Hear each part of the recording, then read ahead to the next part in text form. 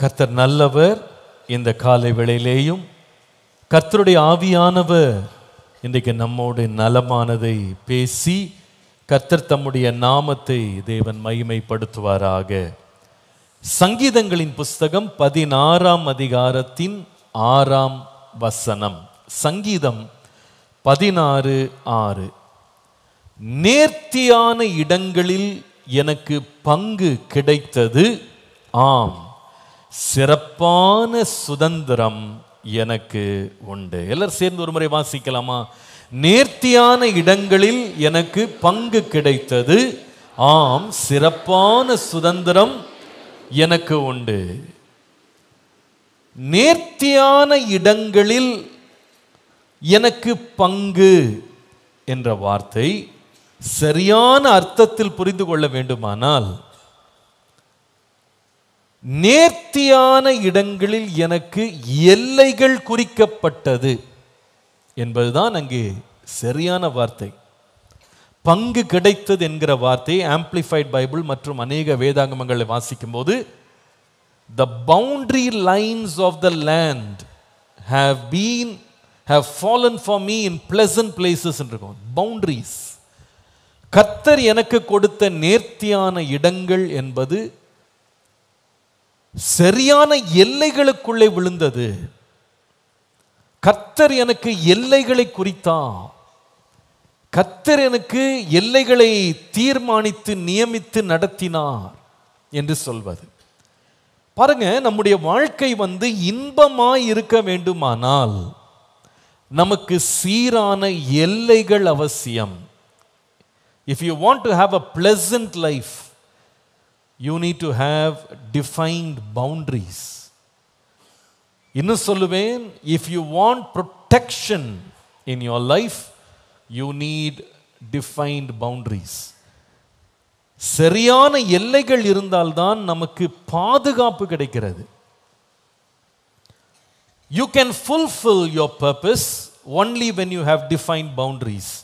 சரியான எல்லை கோடுகள் நமக்கு இருந்தால்தான் நம்முடைய நோக்கத்தை நாம் நிறைவேற்ற முடியும். இன்னும் 4வது சொல்லுவேன், you can prosper in what you do only when you have defined boundaries. நம்முடைய எல்லைகள் சரியாக குறிக்கப்பட்டு வரையறுக்கப்பட்டால்தான் நாம் செழிக்க முடியும். 4 வார்த்தைகள் சொன்னேன். You can have pleasure, you can enjoy pleasantness. நம்முடைய வாழ்க்கையில் இன்பம், மகிழ்ச்சி அனுபவிக்க வேண்டுமானால் எல்லைகள் அவசியம். நம்முடைய வாழ்க்கையில் பாதுகாப்பு, ப்ரொடெக்ஷன் வேண்டுமானால் எல்லைகள் அவசியம். நம்முடைய வாழ்க்கையில் நோக்கத்தோடு முன்னேற வேண்டுமானால் எல்லைகள் அவசியம். நம்முடைய வாழ்க்கையில் செழிப்பு, ப்ராஸ்பெரிட்டி வேண்டுமா, நிச்சயமாகவே எல்லைகள் இருக்க வேண்டும். ஆண்டவர் நம் ஒவ்வொருவருக்கும் எல்லைகளை குறிக்கிறார். எல்லை மீறி அல்லது வரம்பு மீறி நாம் செல்லும் பொழுது நம்முடைய நோக்கத்தை இழந்து போகிறோம். அப்போஸ்தலனாகிய பவுல் சொல்லுவார், ஞானஸ்நானம் கொடுக்கும்படி கர்த்தர் அழைக்கல, சுவிசேஷம் பிரசங்கம் பண்ணி தான் அழைச்சார். தான் என் எல்லை, அந்த எல்லையை தாண்ட மாட்டேன். எல்லையை மீறும் போது இன்பம் துன்பமாக மாறுகிறது, அது வேதனையாக மாறுகிறது. எல்லையை மீறும் போது பாதுகாப்பு நம்மை விட்டு போய்விடுகிறது. கடந்த வாரம் அதுதான் நம்ம கவனித்தோம். சிம்சோன் எல்லை மீறினான், பாதுகாப்பு போய்விட்டது. எல்லையை மீறும் போது தேவனுடைய ஆசீர்வாதமும் செழிப்பும் நம் வாழ்க்கையில் தொடராது. கர்த்தர் குறித்த எல்லைகள் இருக்கணும். 1ஆம் சங்கீதமாக தான் சொல்லுகிறது, துன்மார்க்க ஆலோசனை நடக்கலாம், நடக்காதானா? பாவின் வழியில் நிற்கிறதுக்கு உனக்கு எல்லா உரிமை இருக்கு, ஆனால் நிற்காத. பரியாசக்காரர் உட்கார இடத்துல உட்கார முடியும், ஆனால் உட்காராத. அப்படி அந்த எல்லைகளை நீ சரியா குறிச்சிட்டு கர்த்தருடைய வேதத்தில் நீ தியானமாக இருந்தால் நீ செய்வதெல்லாம் வாய்க்கும். எல்லையை மீறவே கூடாது. கடந்த வாரம் நான் சொன்னேன், தேவன் நமக்கு கொடுத்த பெரிய ஆசீர்வாதம் சுயாதீனம், ஃப்ரீடம். ஒரு மனுஷன் எதை வேணாலும் செய்யலாம், எல்லாவற்றுக்கும் ஒரு பெரிய ஒரு அகண்ட ஒரு ஃப்ரீடம் ஆண்டவர் கொடுத்திருக்கிறார். ஆனால் அத்தனை சுதந்திரங்களை கொடுத்துட்டு அதுக்கும் ஒரு எல்லையை வச்சிருந்தார். Freedom without boundaries can become very very dangerous. நமக்கு சுதந்திரம் கூட எல்லைகள் இல்லாமல் போய்விட்டால் அது பெரிய ஆபத்தாக முடிஞ்சிடும், இல்லையா? ஆண்டவர் அவங்களுக்கு சுதந்திரம் கொடுத்தாரு. ஆனா சொன்னாரு, தோட்டத்தின் கனி எல்லாம் புசி, ஆனா நன்மை தீமை அறியத்தக்க கனியை புசிக்காது. அதுக்கு ஒரு எல்லை வச்சார். எல்லாம் புசி, இதை மட்டும் புசிக்காது. எல்லை. ஏன் தெரியுமா? எல்லா கனியும் நீ புசிக்கிறதுக்காக நான் உண்டாக்கல, உனக்காக நான் அதை உண்டாக்கல. நம்ம வீட்டில் பாருங்க, சாப்பிடக்கூடிய எல்லா பொருட்களும் இருக்கு, நிறைய விதமான பொருட்கள் இருக்கு. ஆனா எல்லாத்தையும் சாப்பிடக்கூடாது, இல்லை தானே? உண்மை தானே? சிலதெல்லாம் எலி சாப்பிட்றதுக்குனே வச்சிருக்கோம், அதை போய் மனுஷன் சாப்பிட்டான்னா அவ்வளோதான். சிலது கரப்பாம்பூச்சி சாப்பிட்றதுக்குனே சிலது வச்சிருப்போம், அதை போய் மனுஷன் சாப்பிட்டான்னா இவன் செத்து போவான். ஆனால் அது எதுக்கு வச்சிருக்கிறீங்கன்னா நன்மைக்காக தான் வச்சிருக்கிறீங்க, உங்கள் நன்மைக்காக தான் வச்சிருக்கீங்க. ஆனால் பிள்ளைங்க அந்த பக்கத்தில் போகக்கூடாதுன்னு தள்ளி வைப்போம் அதை. நம்ம வீட்டில் குடிக்கிறதுக்கு நிறைய பானங்கள் இருக்கிறது, ஜூஸ் இருக்கிறது, தண்ணி இருக்கிறது, டீ இருக்கிறது, காஃபி இருக்கிறது, எல்லாம் இருக்கு. ஆனால் ஹார்பிக்னு ஒன்று இருக்கு, அது கூட லிக்விடில் தான் இருக்கு. அது ஒரு மனுஷன் மடமடன்னு எடுத்து குடிச்சான்னா செத்து போவான், இல்லையா? ஏன்னா அதை டாய்லெட் கழுவுறதுக்குன்னு வச்சிருக்கோம், அது நமக்கு நன்மை தான். ஆனால் அதுக்கு ஒரு எல்லை இருக்கு. எல்லாத்தையும் நான் தான் வாங்கினேன், நான் குடிப்பேன், குடிச்சா அவ்வளோதான், வாழ்க்கையே கெட்டு போயிடும். ஆண்டவர் கூட எல்லாத்தையும் வச்சிருக்கிறாரு, ஆனால் எல்லாம் நமக்கு கிடையாது, ஆனால் நம்முடைய நன்மைக்காக வச்சிருக்கிறாரு. அந்த எல்லைகளை நம்ம மீறும்போது நம்ம வாழ்க்கையில் பெரிய ஆபத்துகளுக்குள்ளே போயிடுவோம். நீங்கள் உலகத்தில் உள்ள எல்லாத்தையுமே பாருங்க, கர்த்தர் அனுபவிக்கிறதுக்கெல்லாம் வச்சிருக்கிறாரு, ஆனால் எல்லாமே ஒரு எல்லைக்குள்ளே நம்ம வைக்கணும். அது எல்லாமே அப்படிதான், உறவும் அப்படிதான். உறவுகள் கூட ரொம்ப இன்பமானது, ஆனால் அது ஒரு எல்லையை மீறிட்டா அந்த உறவே நமக்கு என்னவா மாறிடும்? பெரிய உபத்திரவமாக மாறிடும், இல்லையா? எல்லாம் நமக்கு தகுதியாக இராது, எல்லாம் நமக்கு நன்மை உண்டாக்காது, எல்லாம் பக்தி விருத்தியாக இருக்காது. சிலதெல்லாம் நம்மளை பக்தி விருத்தி கொண்டு போகாது, பாவத்துக்கு தள்ளிடும். எல்லைகளுக்குள்ளே இருக்கணும். கர்த்தர் நமக்கு குறிக்கிறது எல்லைகள். நேர்த்தியான இடங்களில் நமக்கு எல்லைகளை குறிக்கிறார்.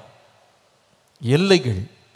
104 சங்கீதம் 5-9 வசனங்களை சும்மா கவனிச்சு பாருங்களேன், ரொம்ப அழகா இருக்கு அந்த வசனம். 104 சங்கீதம் 5 முதல் 9 பார்த்தால், பூமி ஒருபோதும் நிலை பெறாதபடி அதன் ஆதாரங்கள் மேல் ஸ்தாபித்தார். ஃபவுண்டேஷன்ஸ் போட்டார். ஆதாரங்கள்னா ஃபவுண்டேஷன்ஸ். 6ஆம் வசனத்தில், வஸ்திரங்களால் அதை மூடுகிறது போல ஆழத்தினால் மூடினாராம், அல்லது தண்ணீர்களால் மூடினார். அந்த பர்வதங்கள் மேல் தண்ணீர்கள் நின்றதாம், அவைகள் உமது கண்டிதத்தால் விலகி ஓடினது, உமது குமுறலின் சத்தத்தால் விரைந்து போயிற்று. அவைகள் மலைகளில் ஏறி பள்ளத்தாக்குகளில் இறங்கி அவைகளுக்கு ஏற்படுத்தின இடத்தில் சென்றது. அவைகளுக்கு ஏற்படுத்தின இடத்தில் அது சென்றது. முக்கியமான வார்த்தை 9ஆம் வசனத்தில், அவைகள் திரும்பவும் வந்து பூமியை மூடிக்கொள்ளாதபடி கடவாதிருக்கும் எல்லையை அவர்களுக்கு. தண்ணி நல்லதுதான், ஆனால் ஆண்டவர் என்ன சொல்றாருன்னா, நான் வச்ச எல்லையை நீ தாண்டிடாத, தாண்டிட்டினா அது ஆசீர்வாதமாக இருக்காது, அழிவும் ஆபத்துமாக மாறிடும், இல்லையா?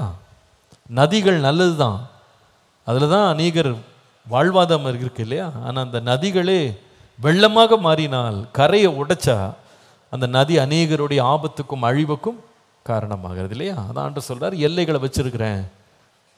யோபு 38:10-11 வாசித்தால் கர்த்தர் சொல்கிறாரு, நான் அதற்கு எல்லையை குறித்தேன், அதற்கு தாழ்பாள்களின் கதவுகளை போட்டேன், இம்மட்டும் வா, மிஞ்சி வராதே, உன் அலைகளின் பெருமை இங்கே அடங்க கடவுதுன்னு கர்த்தர் சொன்னாராம். இவ்வளவு தூரம் வா, இதுக்கு மேலே வராது, ஏனென்றா உனக்கு எல்லைகளை வைத்திருக்கிறேன். அப்போ கர்த்தர் முதலாவது உதாரணத்துக்கு சொல்லணும்னா, தண்ணீர்களுக்கு எல்லைகளை வச்சிருக்கிறார். இவ்வளோதான் அதனுடைய அளவு. இன்னும் நான் சொல்வேன், வேதத்தில் நீங்கள் படித்தீங்கன்னா மத்தேயு 25:15 5, 2, 1 அப்படின்னு 3 அளவில் தாளந்துகளை 3 பேருக்கு ஒரு எஜமான் கொடுத்துட்டு தூரதேசம் போகிறான். அதில் முக்கியமான வார்த்தை என்னன்னா, அவனுடைய திறமைக்கு தக்கதாக. So God has a boundary for the waters. Number 2, God has a boundary for our work. நம்ம என்ன வேலை செய்யணும் அப்படின்றதுக்கு ஒரு எல்லையை வச்சிருக்கிறாரு, அதுக்கேற்ற திறமை தான் கொடுக்குறாரு. எல்லாரும் எல்லா வேலையும் செய்யக்கூடாது, இல்லையா? அந்த எல்லையை அவன் மீறும் போது அவன் ஆசீர்வாதமாக நன்மை கொண்டு வருகிறவனாக மாற மாட்டான்.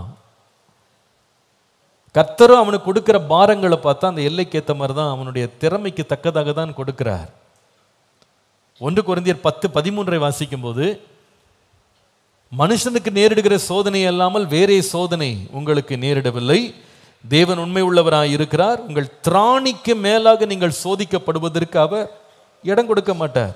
அந்த சோதனையை தாங்கத்தக்கதாக சோதனையோட கூட அதற்கு தப்பித்து கொள்ளும்படியான போக்கையும் என்ன பண்ணுவார், உண்டாக்குவார். அப்போ ஆண்டவர் பார்த்தீங்கன்னா தண்ணிக்கு எல்லை, நம்முடைய வேலை திறனுக்கு எல்லை, அதுக்கப்புறமா இங்கே சோதனை, the weight of our temptations, நம்முடைய சோதனையின் வலிமை எவ்வளோ இருக்கணும்னு அவரே முன் குறிச்சிட்டு வச்சிடுறாரு. ஏன்னா திராணிக்கு மிஞ்சி நம்ம என்ன பண்ண மாட்டார், சோதிக்க மாட்டார். யோபுனுடைய வாழ்க்கையை பார்த்தீங்கன்னா 2 லெவல்ஸில் அவனை சோதனை கொண்டு போகிறாரு.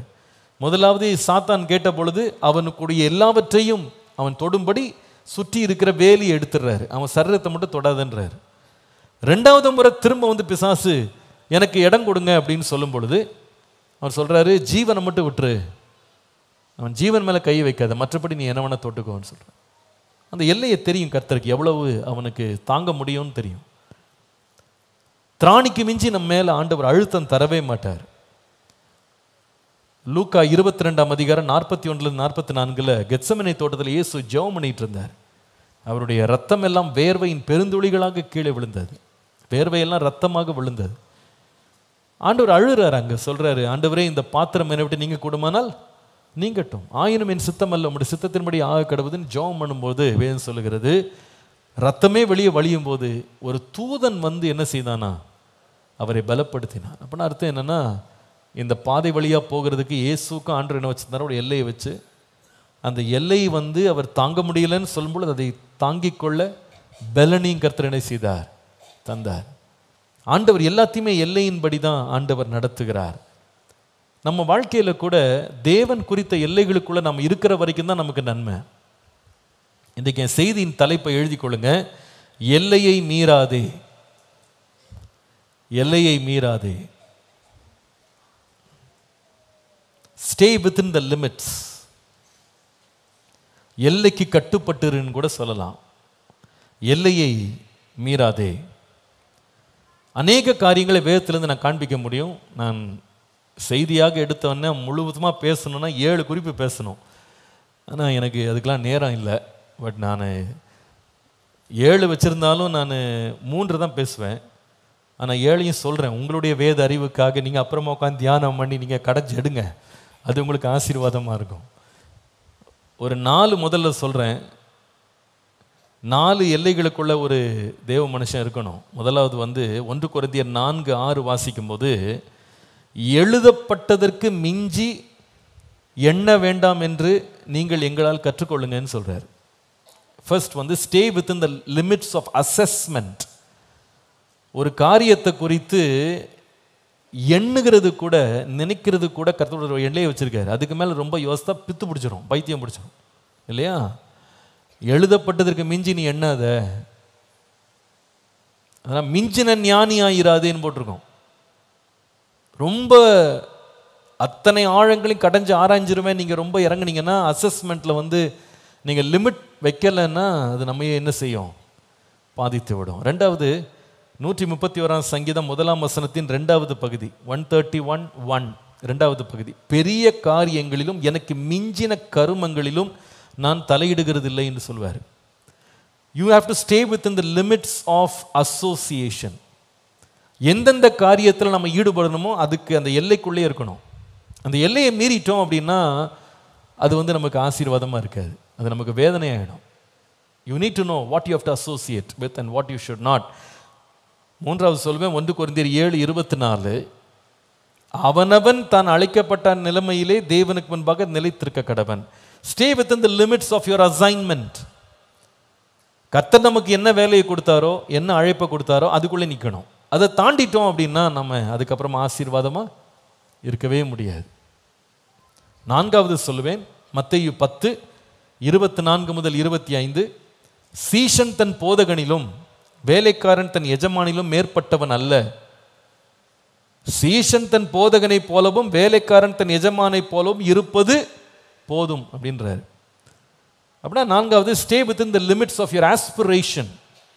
நம்ம வாழ்க்கையில் எதெல்லாம் அடையணும், எங்கெல்லாம் போய் நிற்கணும் அப்படின்னு நம்ம நினைக்கிற ஆர்வங்கள் இருக்கு பாருங்க, ஆஸ்பிரேஷன்ஸ், அதில் கூட ஒரு லிமிட் இருக்கணும். ஆண்டவர் சொல்றாரு, நீ சீஷனாக இருந்தா நீ போதகனிலும் நீ பெருசாக நீ மாற முடியாது. சீஷன் தன் போதகனை போலவும் வேலைக்காரன் தன் எஜமானை போலவும் இருந்தால் போதும். அதனால மிஞ்சின நீதிமானா இராதேன்னு சொல்லியிருக்குல்ல. நமக்கு நமக்கு ஆண்டவர் வச்சிருக்கிற மேக்சிமம் அட்டைனிங் கெப்பாசிட்டி என்னன்னா இயேசுவை போல மாற முடியும். அவரை விட நம்ம பரிசுத்தமாக மாறுறதுக்கு வாய்ப்பே இல்லை. அதனால வேதம் சொல்லுது, நீ சீஷனாக இருந்தால் எஜமான போல இரு, அது போதும். அதுதான் நமக்கு கொடுத்த லிமிட். அதுக்கு மேலே நம்ம ரொம்ப யோசிக்க ஆரம்பித்தோம்னா அது நமக்கு ஆசீர்வாதமாக இருக்காது, இன்பமாக இருக்காது, அது நமக்கு பெரிய பாரமாயிடும். ஆனால் இது தவிர ஒரு 3 காரியங்களை நம்ம லிமிட் வைக்கணுன்றது தான் இன்றைக்கி என்னுடைய மெயினான தேவனுடைய வார்த்தை எனக்கு கர்த்தர் மனதில் கொடுத்து சபைக்கு சொல்லும்படி சொன்ன 3 காரியங்கள். முதலாவது, பிரசங்கியின் புஸ்தகம் 5ஆம் அதிகாரம் 2ஆம் வசனம் வாசிக்கலாம். பிரசங்கி 5:2, தேவ சமூகத்தில் நீ துணிகரமாக உன் வாயினால் பேசாமலும் மனம் பதறி ஒரு வார்த்தையும் சொல்லாமலும் இரு. தேவன் வானத்தில் இருக்கிறார், நீ பூமியில் இருக்கிறாய், ஆதலால் உன் வார்த்தைகள் சுருக்கமாய் இருப்பதாக. உன் வார்த்தைகள் சுருக்கமாய் இருப்பதாக. Number 1, please write it down. Stay within the limits when speaking. நாம் பேசுகிற வார்த்தைகளிலே ஒரு எல்லை நமக்கு இருக்க வேண்டும். நம்முடைய வார்த்தைகளில் எல்லை இருக்க வேண்டும். மனுஷனோடு மனுஷன் பேசும்போதே வேதம் சொல்லுகிறது, மற்றவர்களுக்கு பிரயோஜனமானதை மட்டும்தான் பேசுங்க. நீங்க அவசியமில்லாத வார்த்தைகளை நீங்க பேசாதீங்க என்று சொல்வார். உங்கள் வார்த்தைகள் சுருக்கமாக இருக்கணும், வீண் வார்த்தைகளை பேசாதீங்க என்று ஆண்டவர் சொல்வார். மனுஷனோடையே நம்முடைய வார்த்தைகள் சுருக்கமாக இருக்கணும்னு சொல்லும் பொழுது, கேட்கிறதற்கு நீங்கள் வினா உள்ளவர்களாக, பேசுகிறதுல நீங்கள் தாமதமாக இருக்கணும் என்று சொல்லி வாசி. Quick to listen, slow to speak என்று வாசி. பேசுகிறதுக்கு நீங்கள் தாமதமாக இருக்கணும், கேட்கிறதுக்கு நீங்கள் தீவிரமாக இருக்கணும். இது யாருக்குன்னா, மனுஷனோட மனுஷன் பேசும்போதே கர்த்தர் ஒருவரோடு ஒருவர் நாம் பேசிக்கொள்ளுகிற வார்த்தைகளை கர்த்தர் கவனிக்கிறாராம். மனுஷர் பேசும் வீணான வார்த்தைகளுக்கு நியாய தீர்ப்பு நாளுக்குள்ளே என்ன இருக்கான், கணக்கு ஒப்புவிக்கணும்னு போட்டிருக்கு. இது மனுஷர் ஒருத்தர் பேசுறதுலேயே நம்ம எச்சரிப்பாக இருக்கணும், ஜாக்கிரதையாக இருக்கணும்னு போட்டிருக்கு. அப்போ கர்த்தர்கிட்ட அல்லது கர்த்தரை குறித்து நம்ம பேசுகிற வார்த்தைகளில் எவ்வளோ ஜாக்கிரதையாக இருக்கணும். அதில் நம்ம எல்லை அடங்கி போகவே கூடாது, எல்லையை மீறி போகவே கூடாது. சங்கீதம் 2ஆம் அதிகாரத்தில் முதல் 3 வசனங்களை வாசிக்கும் பொழுது அங்கே வாசிக்கிறோம், ஜாதிகள் கொந்தளித்து, ஜனங்கள் விருதா காரியத்தை சிந்தித்து, கர்த்தருக்கு விரோதமாக, அவர் அபிஷேகம் பண்ணினுக்கு விரோதமாக பூமியின் ராஜாக்கள் எழும்பி நின்று அதிகாரிகள் ஏகமாய் ஆலோசனை பண்ணி அவர்கள் கட்டுகளை அரித்து அவர்கள் கயிறுகளை நம்மை விட்டு எரிந்து போடுவோம் என்கிறார்கள். எப்படி ஆரம்பிக்குது பாருங்க. முதல்ல சிந்திக்கிறாங்களாம் 1ஆம் வசனத்தில், 2ஆம் வசனத்தை எழும்பி நிற்கிறாங்களாம், அதே வசனத்தில் 3வது வார்த்தை ஆலோசனை பண்ணுகிறாங்க. சொல்லுங்க, முதலாவது என்னது? சத்தமா சொல்லுங்க. சிந்திக்கிறாங்க, அப்புறமா எழும்புறாங்க, 3வது ஆலோசனை பண்றாங்க. அதோட நிற்காம 3ஆம் வசனத்தில் பேச ஆரம்பிக்கிறாங்க. என்ன பேசுறாங்க? அவர்கள் கட்டுகளை அறுத்து அவர்களுடைய கயிறுகளை நம்மை விட்டு எரிந்து போடுவோம் என்று ஆண்டவருக்கு விரோதமா, அபிஷேகம் பண்ணவருக்கு விரோதமா பேசுறாங்களாம். வேதம் சொல்லுது, கர்த்தர் பரலோகத்தில் இருக்கிறவர் அவர்களை பார்த்து நகைப்பா, அவருடைய உக்கிர கோபத்தினால் அவர்களை ஆண்டவர் சிதறடித்து போடுவார்னு சொல்லி போடுற. அப்போ நம்ம அபிஷேகம் பண்ணின தேவகுமாரனை குறித்து பேசுகிற வார்த்தைகள் சுருக்கமாக இருக்கணும். அதான் வேதம் சொல்லுது, உன் தேவனாகிய கர்த்தருடைய நாமத்தை நீ வீணிலே வழங்காத. ஜெபம் பண்ணும்போது இயேசு சொல்லி கொடுத்தாரு, அஞ்ஞானிகள் செய்வது போல நீங்க அநேக வார்த்தைகள், வீண் வார்த்தைகள் சொல்லி ஜெபத்தில் அலப்பாதீங்கன்னு சொல்றாரு. அவங்க நினைக்கிறாங்க அதிகமான வார்த்தைகள் பேசுறதுனால அது கேட்கப்படும் நினைக்கிறாங்க. அப்படி செய்யாதீங்க. அப்போ தேவனை குறித்தும் தேவனிடத்திலும் பேசுகிற வார்த்தைகளை குறித்து நாம் மிகவும் எச்சரிப்பா இருக்கணும். இன்னும் சொல்ல போனால், தேவனால் அபிஷேகம் பண்ணப்பட்டவர்களை குறித்து பேசுகிறதுல கூட நாம் எப்படி இருக்கணும்? ரொம்ப ஜாக்கிரதையா இருக்கணும். யூதாவின் புஸ்தகத்தில் 8ஆம் வசனம் வாசித்தீங்கன்னா, யூதா 8ஆம் வசனத்தில் சொப்பனக்காரராகி இவர்கள் ஒரு கூட்டத்தை பற்றி பேசுகிறார். அவர்கள் யாருன்னா, மாம்சத்தை அசூசிப்படுத்தி கொண்டு கர்த்தத்துவத்தை அசட்டை பண்ணி மகத்துவங்களை என்ன செய்கிறாங்க? தூஷிக்கிறாங்க. மகத்துவங்கள்ன்றது இங்கிலீஷில் டிக்னிட்டரிஸ்ன்னு போட்டிருக்கு, அல்லது கௌரவத்திற்குரியவர்கள் கனத்திற்குரியவர்களை வாயினால் என்ன செய்யறாங்களா? கண்டபடி தூஷிக்கிறாங்க அப்படின்னு போட்டிருக்கு. அது கர்த்தருக்கு பிரியமானது அல்ல. தேவன் கனம் பண்ணினவர்கள் மேல் நம்முடைய வாயினால நம்ம அறியாதவைகளை பேசுறது நிச்சயமான நம்ம கணக்கு கொடுக்கணும் இல்லையா? இன்னைக்கு நிறைய பேர் இது அறியாம தான் வாய்க்கு வந்தபடி பேசுறாங்க. அதை பார்க்கறதும் தப்பு, அதை மறந்துடாதீங்க. அதை நீங்க ஆமோதிக்கிறீங்கன்னா அது பெரிய தப்பு இல்லையா? நம்ம அதை பார்த்தோமா? நமக்கு அது அவசியமா? இது நம்முடைய எல்லைக்கு வரம்புக்குள்ளே வருகிறதா என்று யோசிக்கணும். ஒரு காரியத்தை சரியா நிதானிக்காம வேகமா நம்ம கர்த்தரை பற்றியும் கர்த்தருடைய அபிஷேகம் பண்ணப்பட்ட மக்களை பற்றியும் நம்ம தீவிரமா பேசும்போது நிச்சயமா ஒரு நாள் ஆக்கினைக்குள்ளாக நம்ம மாறுவோம். மற்றவங்க எப்படின்னா போட்டோம், ஏசியாவடி சபை விசுவாசிகளுக்கு நான் எச்சரிப்பாக சொல்றேன், அவசியம் இல்லாத வீடியோவை பார்க்காதீங்க, பார்க்காதீங்க. அது நம்மளுக்கு வேண்டாம். எந்த ஊழியக்காரன் எப்படி போனால் நம்மளுக்கு என்னங்க? நமக்கு என்ன? அவங்க கதை இவங்க கதை நமக்கு எதுக்கு? பேசுகிறவங்க எல்லாம் போய் பார்த்தாங்களா? அதை விசாரிச்சாங்களா? அவங்களுக்கு உண்மை தெரியுமா? நீங்கள் போய் அதில் உட்காந்துட்டு அவரை பற்றி இப்படி சொல்லியிருக்கு, இவரை பற்றி இப்படி பேசிட்டாங்க, அந்த வீடியோ 10 பேருக்கு ஃபார்வர்ட் பண்ணாதீங்க. அந்த சாபம் உங்களுக்கு வேணாம். மகத்துவமானவர்களை பற்றி பேசுகிற வேலை நமக்கு வேண்டாம். அதை நம்ம தியானிக்கவும் வேணாம். நிற்கிறவன் விழாதபடிக்கு எச்சரிப்பார். ஆண்டவர் சொல்றாரு, அழைக்கப்பட்டவன் இருக்கிறான், கர்த்தருக்கு ஊழியக்காரனா இருக்கிறான், அவன் எழுந்தாலும் விழுந்தாலும் கர்த்தருக்கு கணக்கு கொடுக்க போறான். நீ விழாம இருக்கிறதுக்கு ஜாக்கிரதையா இருந்துக்கும். நம்ம இதில் ரொம்ப ரொம்ப எச்சரிப்பா இருக்கணும். நமக்கு ஒரு எல்லை இருக்குங்க. கர்த்தர் நம்முடைய வாழ்க்கையை குறித்து நம்மகிட்ட கணக்கு கேட்பாரு, இன்னொருத்தருடைய வாழ்க்கையை குறித்து இன்னொருத்தர்கிட்ட கணக்கு கேட்பாரு. நாமே நியாயம் தீர்க்கப்படாத போது மற்றவர்களை நியாயம் தீர்க்கிறது நமக்கு என்ன உரிமை இருக்கு சொல்லுங்க பார்ப்போம். இதை சிலர் ஒரு பிழைப்பாக எடுத்து செய்யறாங்க. அதில் நீங்க போய் விழுந்துடாதீங்க. உங்க ஆவிக்குரிய வாழ்க்கையே இடறிவிடும். நீங்க ரொம்ப பின்வாங்கி போயிடுவீங்க. எனக்கு அநேகரை தெரியும், கர்த்தரை நல்லா தேடிக்கொண்டு கர்த்தரை நல்லா விசுவாசிச்சு கர்த்தரை உண்மையா பின்பற்றி கொண்டிருந்த அநேகர் இடறி போனது காரணம் என்னன்னா, இவன் காரியம் என்ன அவன் காரியம் என்னன்னு கேட்டதுனால தான். இயேசுகிட்ட கூட கேட்டாங்க, இவன் காரியம் என்ன? நான் திரும்ப வர்ற வரைக்கும் அவன் உயிரோடு இருக்க எனக்கு சித்தமான அவன் இருப்பான். உன் காரியம் என்ன? நீ என்ன பின்பற்றி வா, உனக்கு தேவையாது, நீ என் பின்னால வா என்று கர்த்தர் சொன்னார். தேவனை குறித்தும் தேவனுடைய மனிதர்களை குறித்தும் என்னுடைய எல்லைக்கு வரம்பான வார்த்தைகளை நான் பேசாமல் இருப்பது என்னை பாதுகாக்கும்.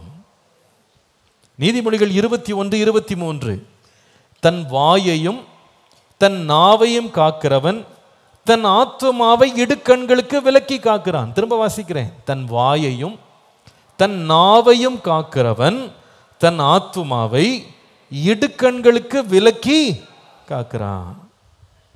நம்ம வாழ்க்கையில் இடுக்கண் இல்லாம ஆபத்து இல்லாம வாழணுமா? நாவையும் வாயும் என்ன பண்ணணுமா?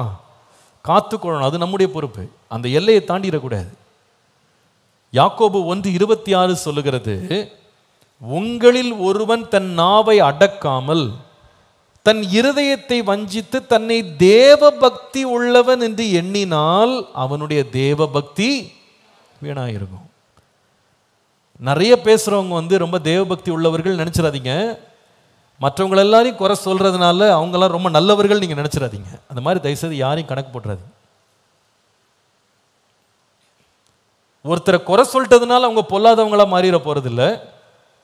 குறை சொல்றவங்க எல்லாரும் நல்லவர்களா மாறிட போறதும் இல்லை. நாவை அடக்குறாங்களா? நாவை அடக்குறாங்களா? நாவை அடக்காதவனுக்கு தேவ பக்தி இல்லை என்று வேதம் சொல்லுது. நான் சொல்லல, வேதம் சொல்லுது. நாவை அடக்காமல் இருக்கிறவன்.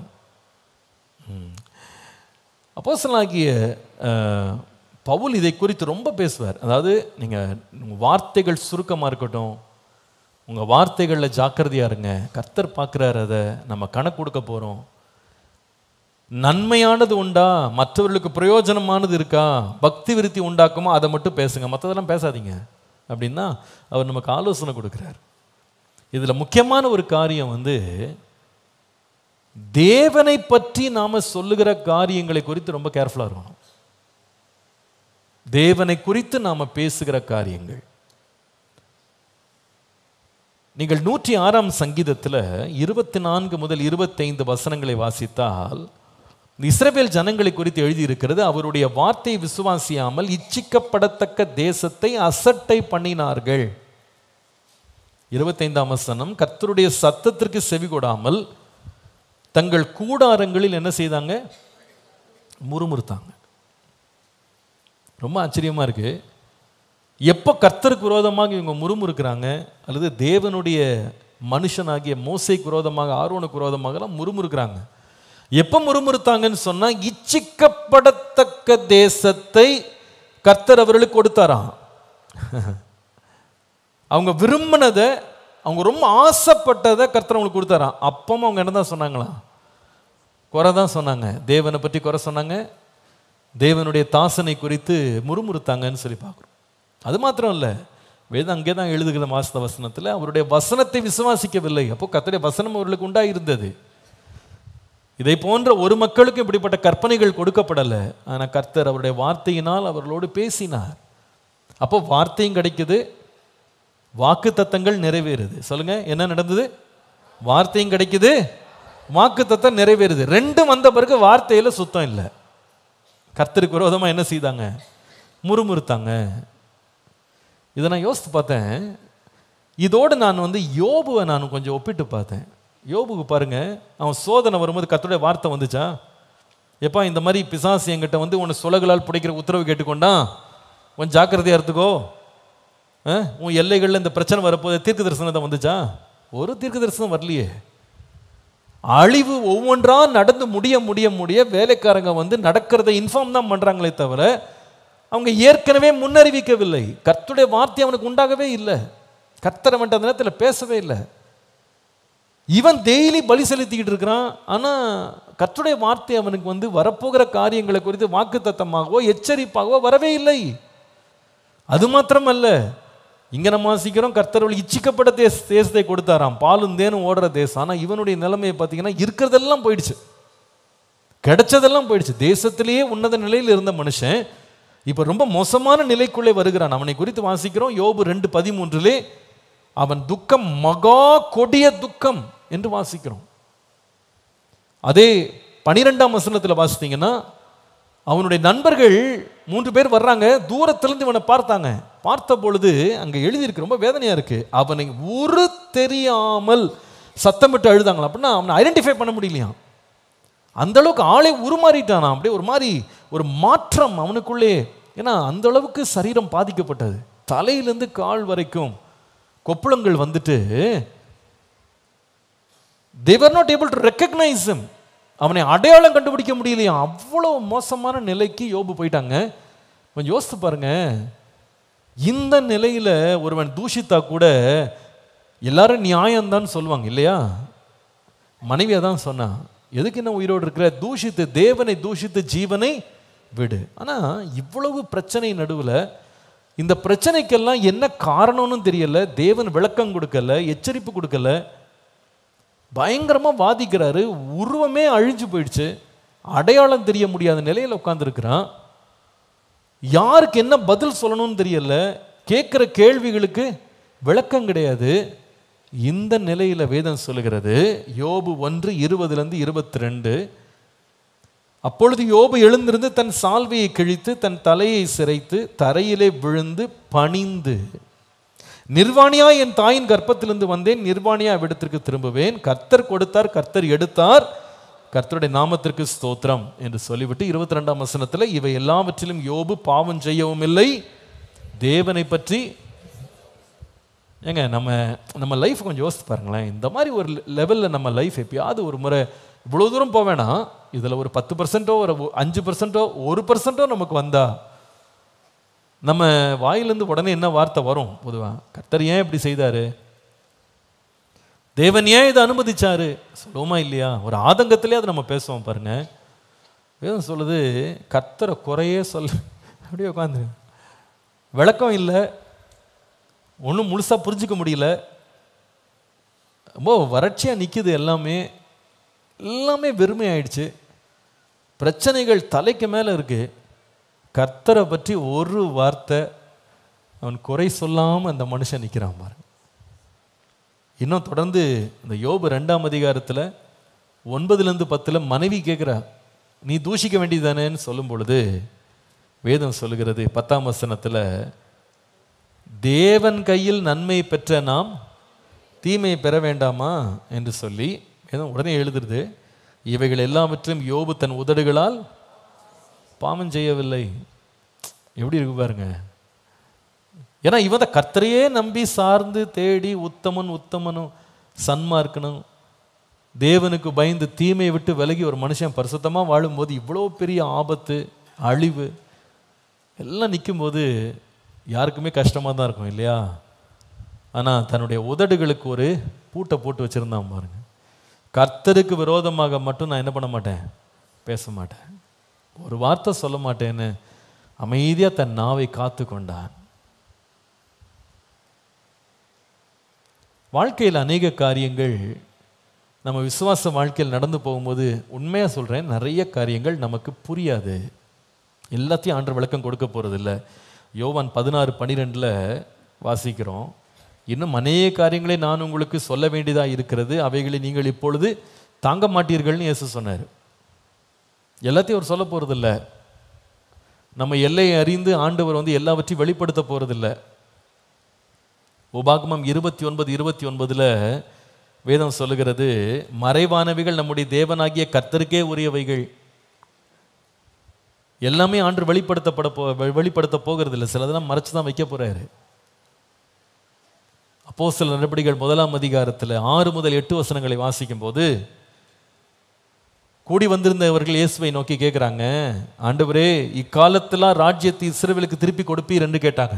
7ஆம் வசனத்தில் இயேசு சொல்லுகிறார் பாருங்க, பிதாவானவர் தம்முடைய ஆதீனத்திலே வைத்திருக்கிற காலங்களையும் வேலைகளையும் அறிகிறது உங்களுக்கு அடுத்ததல்ல.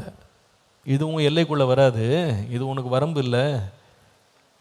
இதெல்லாம் எப்போ நடக்கும், எங்கே நடக்கும், எப்படி நடக்கும்னா அறிஞ்சு கொள்ள வேண்டியது உன் வரம்புக்குள்ளே இல்லை, அது பிதாவானவருடைய வரம்புக்குள்ளே இருக்கிறது. அதெல்லாம் ஆண்டு நீ கேட்டால் கூட சொல்ல போகிறதில்ல. எப்போ நடக்கும் எப்படி நடக்கும்னா எல்லாத்தையும் சொல்ல போகிறதில்ல. நிறைய மறைவான காரியங்கள் அவர் வச்சிருப்பாரு, வெளிப்படுத்தப்பட்டவைகள் தான் நமக்கும் நம்முடைய சந்ததிக்கும் உள்ளது அப்படின்னு சொல்லிட்டு உடனே அடுத்த வசனம் சொல்றாரு, பரிசுத்தாவி உங்கள் வருவார், அப்பொழுது நீங்கள் பலன் அடைவீங்க. அப்போ எருசலேம் யூதேயா முழுவதிலும் சமாரியா பூமியின் எல்லையின் கடைசி பரியந்தம் எனக்கு நீங்கள் எப்படி இருங்க சாட்சியம். அதாவது அர்த்தம் என்னன்னா, எல்லாம் தெரிஞ்சுக்கிட்டு நீ வாழணும்னு அவசியம் இல்லைப்பா. பரிசுத்தாவியின் அபிஷேகத்தை பெற்று நான் சொன்ன வார்த்தைகளை போய் எல்லா இடத்துலையும் போய் சாட்சி சொல்லுப்போ, அவ்வளோதான். எல்லா கேள்விக்கும் நான் பதில் சொல்ல மாட்டேன் என்ன ஆண்டவர் தடுத்துட்டாரு. அதனால தான் பிரச்சனை நிறைய வேளை நமக்கு. ஆண்டவரே இதுக்கு விளக்கம் கொடுங்க, ஆண்டவரே இந்த பிரச்சனை ஏன் நடக்குது சொல்லுங்க ஆண்டவரேன்னா சில தடவை வரும் சைலன்ஸ் தான் இருக்கும், எந்த எக்ஸ்பிளனேஷனுமே இருக்காது.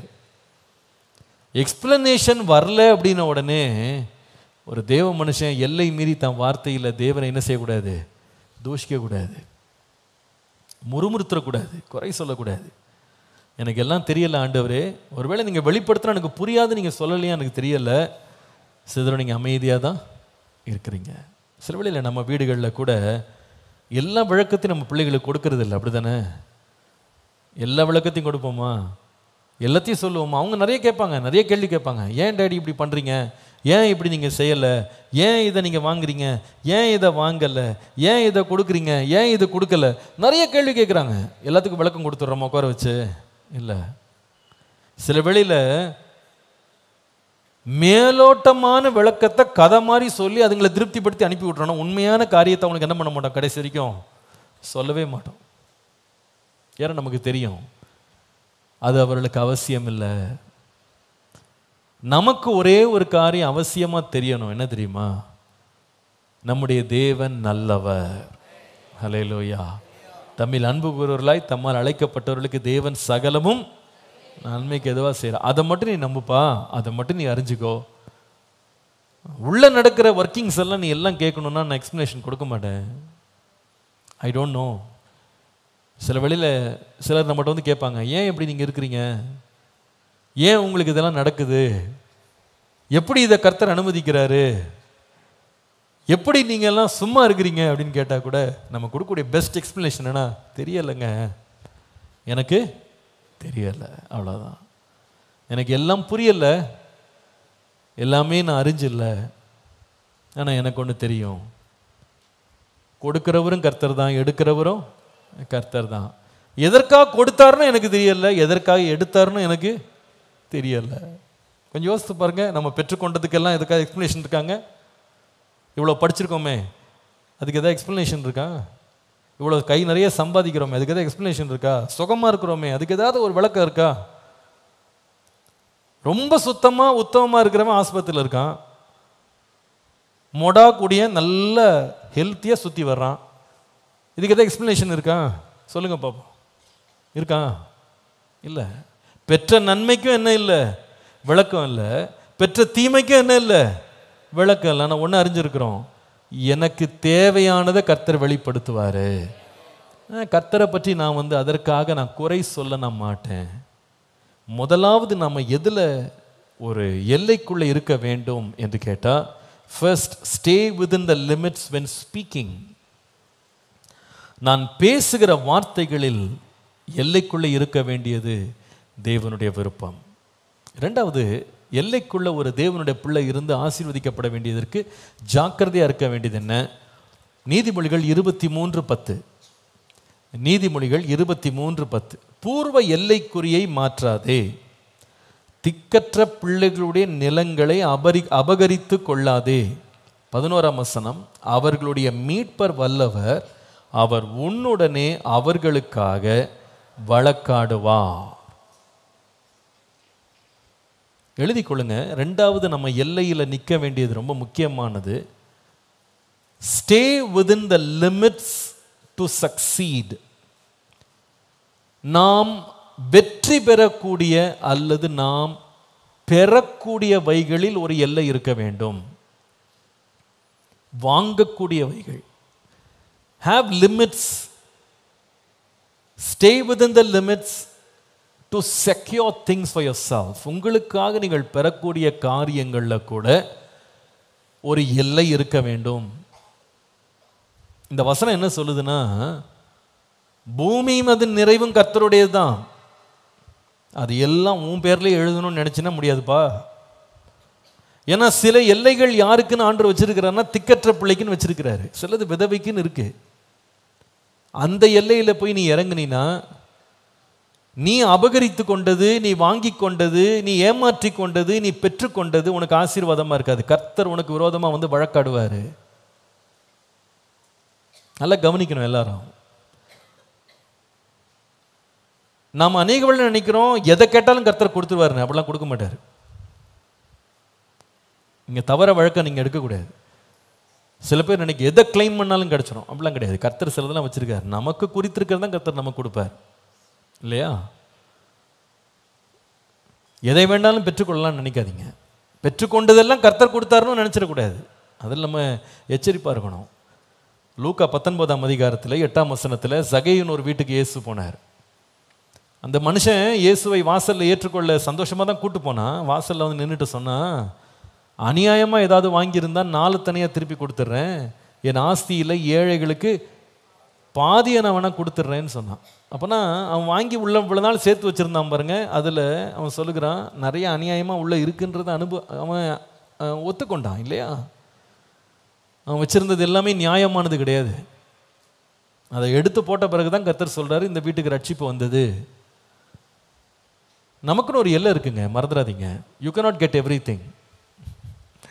எவ்வளோ பெரிய ஆழாக இருந்தாலும் எல்லாமே நம்ம வாங்கி கொள்ள முடியாது, எல்லாவற்றையும் நம்ம அபகரிக்க முடியாது, எல்லாத்தையும் அனுபவிச்சிட முடியாது. கர்த்தர் சில எல்லைகளை வைத்திருக்கிறார். அதான் இங்கே வாசிக்கிறோம், பூர்வ எல்லைக்குரிய மாற்றிராத, திக்கற்ற பிள்ளைகளுடைய நிலத்தை என்ன செய்யாத, அபகரிக்காத. முடியும், உன்னால் நினச்சா முடிஞ்சிடும். உன் வல்லமையை வச்சு நீ அவங்களை நசுக்கி என்ன பண்ணிடலாம், அபகரிச்சிடலாம். அது செய்யாத. இது ரொம்ப ஜாக்கிரதை. விசுவாசிகள் ரொம்ப ஜாக்கிரதையாக இருக்கணும். ஒருவர் பெற்றோரை இழந்துட்டாங்க, தாய் இழந்துட்டாங்க, தகப்பனை இழந்துட்டாங்க அப்படின்னா, அநியாயம் செய்கிறதுக்கு பிள்ளைகள் துணிகரம் கொண்டக்கூடாது. அநியாயம் செய்கிறதுக்கு துணிகரம் கொள்ளக்கூடாது. நிதானித்து செயல்படணும். ஏன்னா எதை நம்ம பெற்றுக்கொண்டு எதை வாங்கி கொண்டு எதை அபகரிச்சிட்டாலும் இந்த உலகத்தில் விட்டுட்டு தான் போகணும். ஆனால் விட்டுட்டு போகிறது வந்து ஆசீர்வாதமாக இருக்கணும். நமக்கும் நம்ம சந்ததிகளுக்கும் சாபத்தை விட்டுட்டு போகக்கூடாது. திக்கற்றவன், பலவீனப்பட்டவன், ஒரு அந்நியன், அயலான் அப்படின்றதுக்காக எனக்கு பவர் ஜாஸ்தி இருக்கு, நான் வந்து எப்படியாவது அவங்கள ஓவர் கம் பண்ணி அந்த எல்லையை நான் பிடிச்சிருவேன் அப்படின்னு கர்த்தர் நமக்கு குறிக்காத எல்லைகளில் போய் இறங்குனா கர்த்தர் நம்மோடு நின்று வழக்காடுவாராம், எதிர்த்து நிற்பாராம் நமக்கு. ஏன்னா திக்கற்றவர்களுடைய நிலங்கள், அவர்களுடைய சொத்துக்கள், அவர்களுடைய நியாயமாய் அவர்களுக்கு வர வேண்டிய பகுதிகளை நம்ம அபகரித்து நம்ம வச்சுக்கலாம்.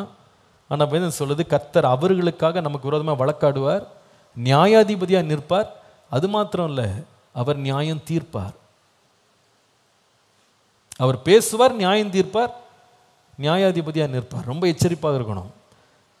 உபாகமம் 19:14, உன் தேவனாகிய கர்த்தர் உனக்கு சுதந்திரமாக கொடுக்கும் தேசத்தில் உன் கைவசமாக இருக்கும் காணி ஆட்சியிலே முன்னோர்கள் குறித்திருக்கிற பிறனுடைய எல்லையை ஒற்றி போடாயாகன்னு போட்டிருக்கு. அல்லது எல்லைக்குறின்னு ஒன்று வச்சிருக்கிறாங்க, பாகம்னு பிரிச்சிருக்கிறாங்க. அதில் நம்ம பார்க்காத நேரத்தில் எல்லைக்குறியை தூக்கி மாற்றி வைக்காத. நம்ம நினைக்கிறோம் இரவு நேரத்தில் யாரும் பார்க்காத நேரத்தில் எல்லைக்குரிய கல்லை தூக்கி வச்சுட்டேன்னு. மனுஷன் பார்க்கல, யார் பார்க்குறா? கர்த்தர் பார்க்குறா. நீ எங்கே எல்லை எங்கே வச்சேன்னு கர்த்தருக்கு தெரியும். வேதம் சொல்லுது அப்போஸ்தலர் நடவடிக்கைகளில் நம்முடைய குடியிருப்பின் எல்லையை கர்த்தர் குறிக்கிறார். நீங்கள் காம்பவுண்ட் வால் கட்டுறதுக்கு முன்னால் நம்ம பவுண்டரி என்னன்னு கர்த்தருக்கு தெரியும். காம்பவுண்ட் போடும் போதே 2 அடி அப்படி தள்ளி போடு, நீங்கள் சொல்லிட்டு போயிடலாம், கர்த்தர் வருவார். 2 அடியாக தள்ளி போட்ட அது உன் உன் எல்லை, அது இல்லை உன் அயலானுடையது. அது உனக்கு எதுக்கு? அது நான் உனக்கு கொடுத்த எல்லையில் நீ இரு. நமக்கு பேராசை என்ன, அவனுக்கு நமக்கு கிடைச்சா நல்லா இருக்குமே. கர்த்தர் அதை வந்து நியாயம் தீர்ப்பார். அது நமக்கு ஆசீர்வாதம். நம்முடைய எல்லைக்குள்ளே நம்ம இருக்கிற வரைக்கும் தான் நாம் ஆசீர்வதிக்கப்படுவோம். இந்த எல்லையெல்லாம் மாற்றுறதுக்கு முக்கியமான காரணம் என்னன்னா இச்சை தான். யாத்ராகமம் 20:7 10வது கற்பனை எழுதப்பட்டிருக்கு. என்ன கற்பனை அது? பிறனுடைய வீட்டை இச்சையாதிருப்பாயாக. பிறனுடைய மனைவியையும் அவனுடைய வேலைக்காரனையும் அவனுடைய வேலைக்காரியையும் அவனுடைய எருதையும் அவனுடைய கழுதையும் பிறனுக்குள்ள யாதொன்றையும் இச்சையாத. உள்ள இச்சையும் ஆசையும் உள்ள வளர்த்துக்கிட்டா கண்ணு சும்மா இருக்காது. அதை எப்படியாவது அபகரிக்கணும், எப்படியாவது அதை நம்ம எடுத்துடணும். அது லிஸ்ட் போடுறாரு பாருங்க, என்னெல்லாம் கொடுக்குறாரு பாருங்க. வீட்டை இச்சிக்காத, இன்னொருவனுடைய மனைவியை இச்சிக்காத, அவன் கழுதையை கூட என்ன பண்ணாத, இச்சிக்காத. இதுக்கு மேலே சொல்ல வேண்டிய அவசியம் இல்லைன்னு நினைக்கிறேன். இல்லை, எதையுமே இச்சிக்காதப்பா. உனக்கு கர்த்தர் என்ன கொடுத்துருக்கா, அதில் சந்தோஷமா இரு. எதுக்கு உனக்கு இன்னொருத்தருடைய எல்லை? உனக்கு எதுக்கு? அது எனக்கு அவசியம் இல்லை. 1 ராஜாக்கள் 21 உங்களுக்கு தெரிந்த சம்பவம் ஒன்று உண்டு. நாபோத்துன்னு ஒரு மனிதன் இருந்தான். அவனுடைய மூதாதையர்கள் அவனுக்கு கொடுத்த ஒரு திராட்சை தோட்டத்தை அவன் வச்சிருக்கிறான். பக்கத்து காம்பவுண்டில் யார் இருக்கான்னா ஆகாப்னு ஒரு ராஜா இருக்கிறான். இவர் யாருன்னா தேசத்துக்கே ராஜா. இவர் ஒரு நாள் மாடியிலேருந்து பார்த்தா அவருக்கு அந்த தோட்டம், அந்த திராட்சை தோட்டம் எப்படி தெரிஞ்சதுன்னா, இதை நான் எடுத்துக்கிட்டு இதில் ஒரு கீரை தோட்டம் போடலான்னு இவர் திட்டம் போட்டார். அப்போ ஃபஸ்ட்டு நியாயமாக போய் கேட்டார், ஏப்பா நான் வாங்கிக்கிறேன், நீ காசுக்கு நான் வாங்கிக்கிறேன்னு சொல்லும்போது உடனே அவன் சொல்லுகிறான், நான் விற்கலைங்க, ஏன்னா இது வந்து என்னுடைய முன்னோர்கள் விட்டு போன எங்களுடைய சொத்து. எங்கள் அப்பா அம்மா ஞாபகத்துக்கு எங்கள் பாட்டன் தாத்தி எங்கள் பாட்டனார் எல்லாம் வச்சுருந்தாங்க. அதனால் அவங்களுடைய பேரை நான் காப்பாற்றணுன்னு இந்த நிலத்தை வச்சுருக்கேன். இது என் பிள்ளைங்களுக்கு தான் கொடுப்பேன், நான் காசுக்கெலாம் விற்க மாட்டேன்னு. அவ்வளோதாங்க. போய் ஒரு கழிச்சு படுத்துக்கிட்டான். நான் போய் துக்கமாக. இதுக்கு வந்துச்சு பாருங்க ஒரு அம்மா கூடவே சப்போர்ட்டுக்கு, ஏசபேல்னு. அது வந்து பக்கத்தில் நின்றுட்டு, என்ன இப்படி தூங்காமல் இப்படி உட்காந்துருக்கீங்க, சாப்பிடக்கூட இல்லை, ஏன் இப்படி வருத்தமாக இருக்குன்னா, இவர் உடனே சொல்கிறாரு, எவ்வளோ பெரிய ராஜா, பக்கத்தில் இருக்க தோட்டம் கிடைக்கல, அதை கொடுக்க மாட்டேன்னு சொல்லிட்டான். இந்த மாதிரி என்ன சொல்லியிருக்கணும், ஏயா நீ தேசத்துக்கே ராஜா, ஏன் இந்த லெஃப்ட் சைடு பார்க்குற, ரைட் சைடு உனக்கு இடம் இருக்குது வாங்கிக்கோ. ரைட் சைடு இடத்த கேட்கலாம், பின்னாடி இடத்த கேட்கலாம், நாடே நமக்கு தான் இருக்குது, எங்கே வேணால் போய் நிலம் வாங்கலாமே, ஏன் தோட்டம் இங்கே தான் போடணுமா? தேசத்தில் எவ்வளோ பெரிய இடம் இருக்குது, நம்ம எங்கே வேணால் வாங்கி கொள்ளலாம்னு சொல்லணுமா இல்லையா? இந்தம்மா என்ன சொன்னாங்க? அதை என்கிட்ட கொடுங்க, நான் பார்த்துக்கிறேன். என்ன பார்த்தாங்க? பேசி பார்த்தாங்களா? இல்லைங்க, 2 பொய் சாட்சிகளை எழுப்பி இந்த குற்றமற்ற நாபோத்தை கொலை பண்ணி போட்டாங்க. கொலை பண்ணி அடுத்த நாள் சொல்கிற காசு, இப்போ காசு கொடுத்து கூட வாங்கலை, இப்போ ஃப்ரீயாக வாக்கிங், காலைல வாக்கிங் போயிட்டு வாங்க, இடத்த வாங்கி வச்சிட்டேன். இவரும் பாருங்க நேராக வாக்கிங் போயிட்டு வர்றாரு. கர்த்தர் தீர்க்கதரிசி மூலமாக செய்தி அனுப்பினார். நாபோத்தை சிந்தின ரத்தம் போலவும் ரத்தத்தை நாய்கள் நக்குன்னாரு. சொன்னபடியே நடந்தது. விசுவாசிகள் இட விஷயங்கள்ல ரொம்ப கேர்ஃபுல்லா இருக்கணும். இன்னைக்கு விசுவாசிகள் குடும்பங்கள்ல சொத்து தகராறு ரொம்ப வெக்கக்கேடான காரியம். இது சொத்து தகராறு. எனக்கு அதை கொடு, எனக்கு இதை கொடு, எனக்கு அந்த பாகத்தை கொடு, இந்த நீ சம்பாரிச்சாப்பா, நீனு அதுக்கு ஏதாவது நீ பாடுபட்டியா? உனக்கு இல்லாத ஒரு நிலத்தை நீ எடுக்காத, அது என்னைக்குமே உனக்கு ஆசீர்வாதமா இருக்காது. கர்த்தர் நம்ம குறிச்ச எல்லாம் போதுங்க. ஒரு 2 சென்ட் எக்ஸ்ட்ரா நீங்க சண்டை போட்டு அபகரிச்சு வாங்கிட்டா அது ஆசீர்வாதமாக நினைக்கிறீங்களா? இல்லை. கர்த்தர் நமக்கு எல்லையை குறிச்சிருக்கிறார். அந்த எல்லைக்குள்ளே நாம் இருப்போம். அந்த எல்லையை மீறக்கூடாது. நீதிமொழிகள் 15ஆம் அதிகாரம் 25ஆம் வசனத்தில், அகங்காரியின் வீட்டை கர்த்தர் பிடுங்கி போடுவார், விதவையின் எல்லையோ கர்த்தர் நிலைப்படுத்துவார்னு போட்டிருக்கு.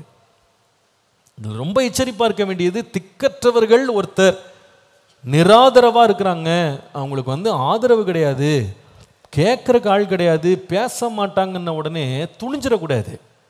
ஓஹோ, அவங்களுக்கு பேசுறக்கு ஆளே கிடையாது, அவங்களுக்கு நீதி நியாயம் சட்டம் கட்டம் ஒன்றும் தெரியாது, நம்ம பார்த்துக்கலாம், நம்ம கிட்ட லாயர் இருக்காங்க, நம்மகிட்ட ஜட்ஜே இருக்கிறாரு, நம்ம போலீஸ் இருக்கு, மினிஸ்டர் இருக்கிறாரு, நம்ம ஒரு கை பார்ப்போன்னு இறங்கினீங்கன்னா ஒரு ராஜா ஒருத்தர் வருவார்.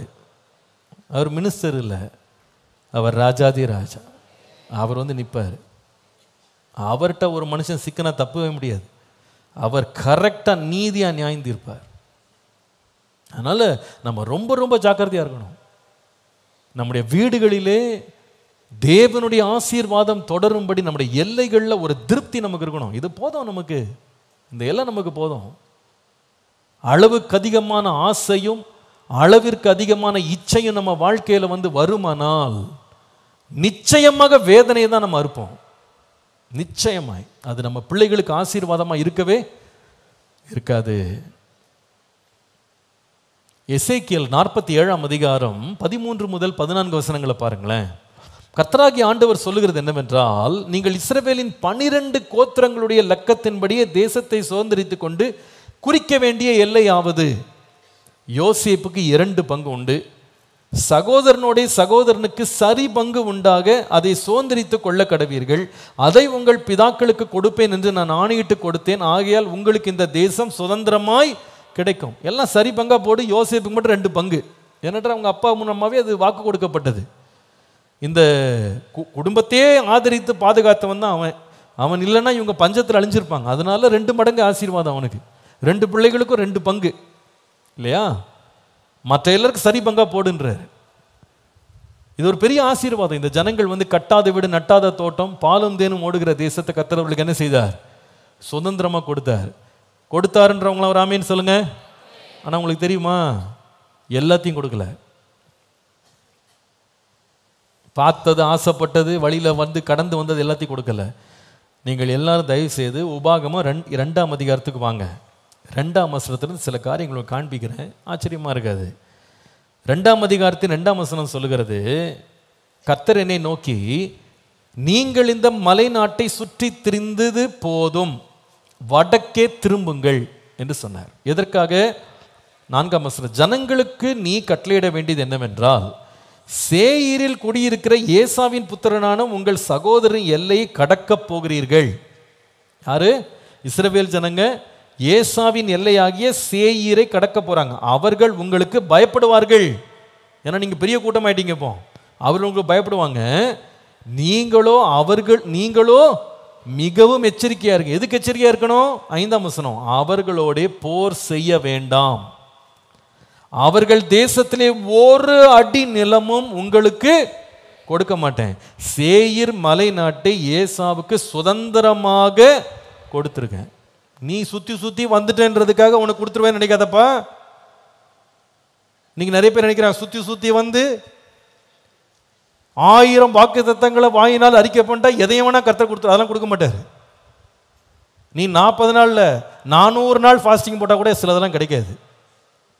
கர்த்தர் நமக்குன்னு வச்சிருக்கிற எல்லையை தான் கொடுப்பார். வேற ஒருக்கனுக்கு ஆண்டு குறிச்சிட்டு அது அந்த எல்லையை அவனுக்கு கொடுத்துட்டாருன்னா நீ சுத்தினா வா, தலைகளை தான் உருண்டுனா போ, கொடுக்க மாட்டார். ஆண்டு சொல்றாரு அவங்க உன்னை பார்த்து பயப்படுவாங்க, ஆனால் நீ என்ன பண்ணிடாத, அதை அட்வான்டேஜாக எடுத்துக்கிட்டு போய் சண்டைக்கு போயிடாத. ஏன்னா அதை அவனுக்குன்னு கொடுத்துருக்கேன், அவனுக்குன்னு வாக்கு பண்ணிட்டு அதை நீ வந்து உனக்கு நான் கொடுக்க மாட்டேன். அதனால் வடக்கே திரும்புன்றாரு. சரி, ஏசாவுக்குன்னு ஒரு ப்ராப்பர்ட்டி ஆண்டு வச்சிருந்தார், ஒரு மலை தேசம், சேயீர் மலை தேசத்தை அவனுக்கு கொடுத்துட்டார். தொடர்ந்து வாசிங்களேன், இதுதான் ரொம்ப ஆச்சரியமா இருக்கு. 8ஆம் வசனத்திலிருந்து வாசிங்க. அப்படியே நாம் சேயீரில் குடியிருக்கிற நம்முடைய சகோதரர் ஏசாவின் புத்திரரை விட்டு புறப்பட்டாங்களாம். புறப்பட்டுட்டு அந்தர வழியாய் ஏலாத் மேலும் எசியோன் கேபர் மேலும் போய் திரும்பிக் கொண்டு மோவாப் வனாந்தர வழியாக இப்போ வராங்க. பார்த்தீங்களா, இப்போ ஏசாவுடைய நிலத்திலேருந்து எங்கே வர்றாங்க? மோவாப். மோவாப் வனாந்தர வழியாக வந்தான். அப்போ 9ஆம் வசனத்தில் கர்த்தர் என்னை நோக்கி, நீ மோவாபை வருத்தப்படுத்தாமலும் அவர்களோட போர் செய்யாமலும் இரு, அவர்கள் தேசத்திலே உனக்கு ஒன்றும் சுதந்திரமாய் கொடேன். ஆர் என்னும் பட்டணத்தின் சீமையை லோத் புத்திரருக்கு சுதந்திரமாக. எனக்கு அதிர்ச்சி ஆயிடுச்சு இது படிக்கும்போது. யாருக்கு கூட ஆண்டு எல்லை குறித்து வச்சிருக்கிறாரா? சபிக்கப்பட்ட சந்ததிங்க மோவாப். லோத்தினுடைய பிள்ளைகள் வழியா பிறந்த பிள்ளைங்க சபிக்கப்பட்டவங்க. ஆண்டு சொல்றாரு அவங்க சபிக்கப்பட்டவங்க, துன்மார்க்கர்ன்றதுக்காக டப்பகுன்னு போய் எடுத்துடலாம் நினைக்காத. அவர்கள் சபிக்கப்பட்டவங்க, கர்த்தருடைய வார்த்தைக்கு விரோதமா இருக்கிறவங்க. நாமெல்லாம் நியாயப்பிரமாணத்தை பெற்றவங்க, நம்மளாம் பரிசுத்தவான்கள். துன்மார்க்கனுடைய ஆஸ்தி நீதிமானுக்காய் சேர்த்து வைக்கப்பட்டிருக்கிறது, எடு அப்படின்னு எடுத்துறாத, அவ்வளவுதான், நியாய தீர்ப்பு வந்துடும். அதை அவங்களுக்கு நான் கொடுத்து வச்சிருக்கேன், நீ அந்த பக்கம் போகாத, சண்டை போடாத. அதோடு நிறுத்தினாரா? 18ஆம் வசனம் வாங்க. நீ ஆர் பட்டணம் இருக்கிற மோவாபின் எல்லையை இன்றைக்கும் கடந்து அம்மோன் புத்திரருக்கு எதிராக சேரப்போகிறாய். அவங்களுக்கு எதிராக வரப்போற. நீ அவர்களை வருத்தப்படுத்தாமலும் அவர்களோட போர் செய்யவும் வேண்டாம். அம்மோன் புத்திரரின் தேசத்தில் ஒன்றும் உனக்கு சுதந்திரமாக கொடேன், அதை லோத் புத்திரருக்கு சுதந்திரமா கொடுத்திருக்கிறேன். நீங்க நிறைய பேர் தப்பான சில உபதேசங்களை கேட்டு சில பேர் குழம்பி இருக்கிறாங்க. அதாவது பூமியின் நிறைவும் கர்த்தருடையது, கர்த்தருடையதெல்லாம் நம்முடையது. அப்படிலாம் எங்கேயும் பைபிளில் போடலை. நமக்கு துன்மார்க்கனுக்கும் ஆண்டவர் மழையை கொடுப்பாரு, நீதிமான் மேலையும் மழையை பொழிவாரு. துன்மார்க்கனுக்கும் எல்லை வச்சிருக்கிறாரு, நீதிமானுக்கு என்ன வச்சிருக்காரு? எல்லை வச்சிருக்கிறார். மோவாபின் புத்திரன், அவனுக்கு என்ன இடம்? அவனுக்கெல்லாம் இடம் இருக்கக்கூடாது, எல்லாம் நமக்கு தான், நம்ம எடுத்துக்குவோம். உன் எல்லையில் நீ இரு. மோவாபுக்கும் எல்லை இருக்கு, அம்னோனுக்கும் எல்லை இருக்கு, ஏசாவுக்கும் எல்லை இருக்கு. நீ கேட்டாலும் நான் கொடுக்க மாட்டேன், அதை தொந்தரவு பண்ணாதன்னு ஆண்டவர் சொல்றார். ஏன்? உன்னுடைய எல்லைக்குள்ள இரு. நான் சரி பங்காக உனக்கு பங்கிடும்படி நான் தேசத்தை நான் பிரிக்கிறேன்.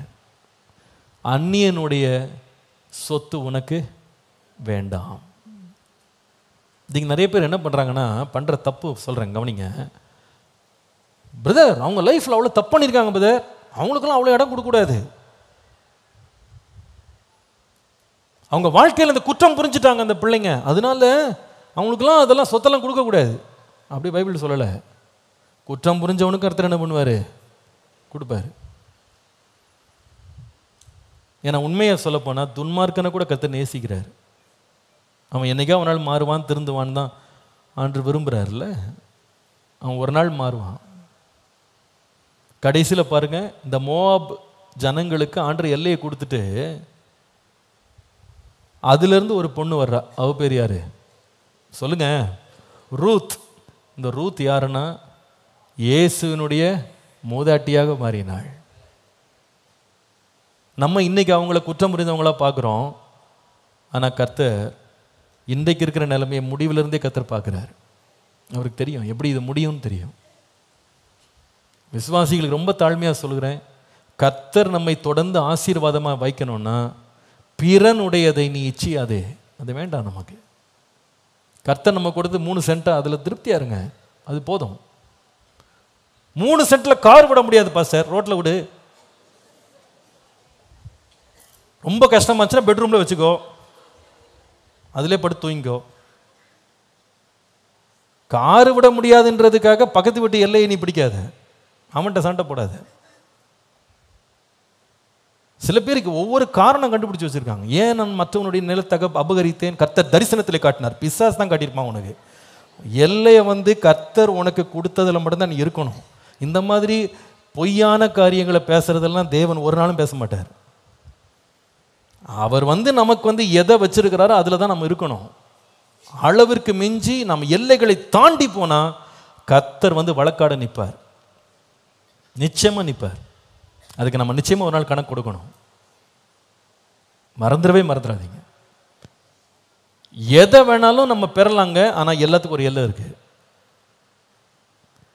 கர்த்தர் உனக்குன்னு வைத்திருக்கிறது உனக்கு வரும் இல்லையா, அதுல நீ திருப்தி ஆகிரு. தான் போட்டிருக்கு. பிறனுடைய மனைவியை கூட நீ தவறா பார்க்காத.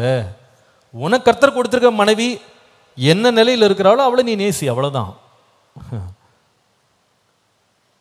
மற்றவனுடைய மனைவியோ கணவனோ உங்களுக்கு வாய்த்ததோட அழகா இருக்கலாம், அதுக்காக உடனே அபகரிச்சலாம் நினைக்க கூடாது. ஆபத்தில் மாட்டிடுவோம். கர்த்தர் கணக்கு கேட்பார். அவனுடைய கழுதையை கூட என்ன பண்ணாதான் இச்சியாத. கழுதைனா அன்னைக்கு உள்ள பிரயாண வாகனம். மற்றவனுடைய கார் எதுக்கு இச்சிக்கணும், வேண்டாம், நமக்கு இருக்கிறது போதும் ஆண்டவரே அப்படின்னு இருப்போம். ஆமேன். என் எல்லைகளை நான் ஜாக்கிரதையாக வைத்துக்கொள்ள எனக்கு கிருபைத்தார். முதலாவது, stay within the limits when speaking. பேசும் பொழுது என் எல்லைக்குள்ளே இருப்பேன். ரெண்டாவது, வாங்கி அபகரிக்கிற சேர்க்கிற காரியங்களில் எல்லைக்குள்ளே இருப்பேன். மூன்றாவது, கடைசியாக எதில் எல்லைக்குள்ளே இருக்கணும் என்று கேட்டால், எபேசியர் 4ஆம் அதிகாரம் 26 முதல் 27 பாருங்க. நீங்கள் கோபம் கொண்டாலும் பாவம் செய்யாதிருங்கள். சூரியன் அஸ்தமிக்கிறதுக்கு முன்னாக உங்கள் எரிச்சல் தனிய கடவுது. பிசாசுக்கு இடங்கொடாமலும் இருங்கள். Number 3, stay within the limits in storing things in your heart. நம்முடைய இருதயத்திலே நாம் சேமித்து வைக்கிறவைகளை குறித்து நாம் ஒரு எல்லைக்குட்பட்டிருக்க வேண்டும். எதுக்கு எல்லையில் இருக்கணும்னா, கோபம் கொள்ளலாம், ஆனால் என்ன செஞ்சிடாத, பாவம் செய்யாது. கோபம் வராத மனுஷன் யாருக்கா இருக்காங்களா? இல்லை. எல்லாருக்கும் என்ன வரும்? கோபம் வரும். அது கோபம் ஒரு மனுஷ தன்மை அது. ஆனால் அந்த கோபம் எங்கே கொண்டு போயிடக்கூடாதுன்னா, பாவத்தை கொண்டு போயிடக்கூடாது. ஆண்டவர் சொல்றார், இந்த கோபம் வந்தாலும் சூரியன் அஸ்தமிக்கிறதுக்கு முன்னால நீ என்ன பண்ணணும்? எரிச்சலை தணிச்சிடணும். இன்னொரு விதமாக சொன்னால், அந்த கோபம் எல்லைக்குள்ள இருக்கணும், எல்லை மீறிடக்கூடாது. என்ன எல்லைன்னு கேட்டால், சூரியன் அஸ்தமிக்கிற வரை தான் அதுக்கு லிமிட். அந்த லிமிட்டை தாண்டிட்டோம் அப்படின்னா அப்பமா பிசாசுக்கு இடம் கொடுத்துருவோம். அதான் கோபம் கொண்டேன், கோபத்தில் பேசிட்டேன், கோபத்தில் ஏதோ யோசித்துட்டேன், பரவாயில்ல, அது வரும். ஆனால் அதுக்கு ஒரு எல்லை வச்சுக்கணும். நாள் முடிகிறதுக்குள்ளே கோபத்தை என்ன பண்ணணும்? வெளியே அனுப்பி விட்றணும். போயிட்டு வா அப்படின்னு. இது எப்படின்னா, நம்ம வீட்டில் சில நாய்கள் வாசல்லே நிற்கும். அது நாய் வாசலில் நின்னோடனே நம்ம என்ன பண்ணுவோம்? சில பேர் பரிதாபப்பட்டு இந்த நாய்க்கு என்ன பண்ணுவோம்? சாப்பாடு போடுறோம். எங்கள் வீட்லேயும் அப்படி தான் ஒரு பழக்கம் வச்சிடணும். இப்போ என்ன பிரச்சனை ஆகி போச்சுன்னா, இந்த நாய் நிறைய பேர் இன்ட்ரடியூஸ் பண்ணியிருக்கு நம்மளை பற்றி. அங்கே ஒருத்தர் வெள்ளை வெள்ளையாக ஒருத்தர் பாஸ்ட் வருவார், எல்லாம் கிளம்பி வாங்கினோடனே பாருங்கள் இப்போ என்ன ஆகுதுன்னா, நான் கார் எடுத்துகிட்டு போனேன்னா வாசலில் நின்று கதவை திறந்தா போதும் 10 நாய் மடமடமடன்னு உள்ளே ஓடிடுது, மொத்தமாக உள்ளே ஓடிடுது. இதை விரட்டுறது பெரிய பிரச்சனையாக போச்சு. அதுக்கு உள்ள பாசம், அதுக்கு இருக்கிற நன்றி உணர்வு என்ன பண்ணுறது? ஓடிடுது. கதவை திறக்கிற கார் போகிறக்கு முன்னாடி இதுதான் முதல்ல வேகமாக 10 நாய் கிளம்பி உள்ளே ஓடிடுது. அப்போ நாங்கள் என்ன பண்ணுவோம்? சில சாப்பாடு ஏதாவது எடுத்துகிட்டு மிச்சம் மீதி எல்லாம் கொண்டு அதுக்கு போடுறோம். அது சிலது வெளியே ஓடி சாப்பிடும், சிலது புத்தி இல்லாமல் உள்ளே உட்காந்துருக்கும். பின்னால் வாசலில் ஏதாவது கிடைக்கும்னு சிலது உட்காந்துருக்கும், ஸ்பெஷல் ட்ரீட்மெண்ட் கிடைக்கும்னு. எங்களுக்கு அது தெரியாது. நாங்கள் எல்லா வெளியே நாயெல்லாம் ஓடிடுச்சுன்னு சொல்லிட்டு கதவை சாத்திட்டு படுக்க போயிட்டா சவுண்டு கேட்கும். ஓ சவுண்டு. என்னடா இது சவுண்டு கேட்டே இருக்கு.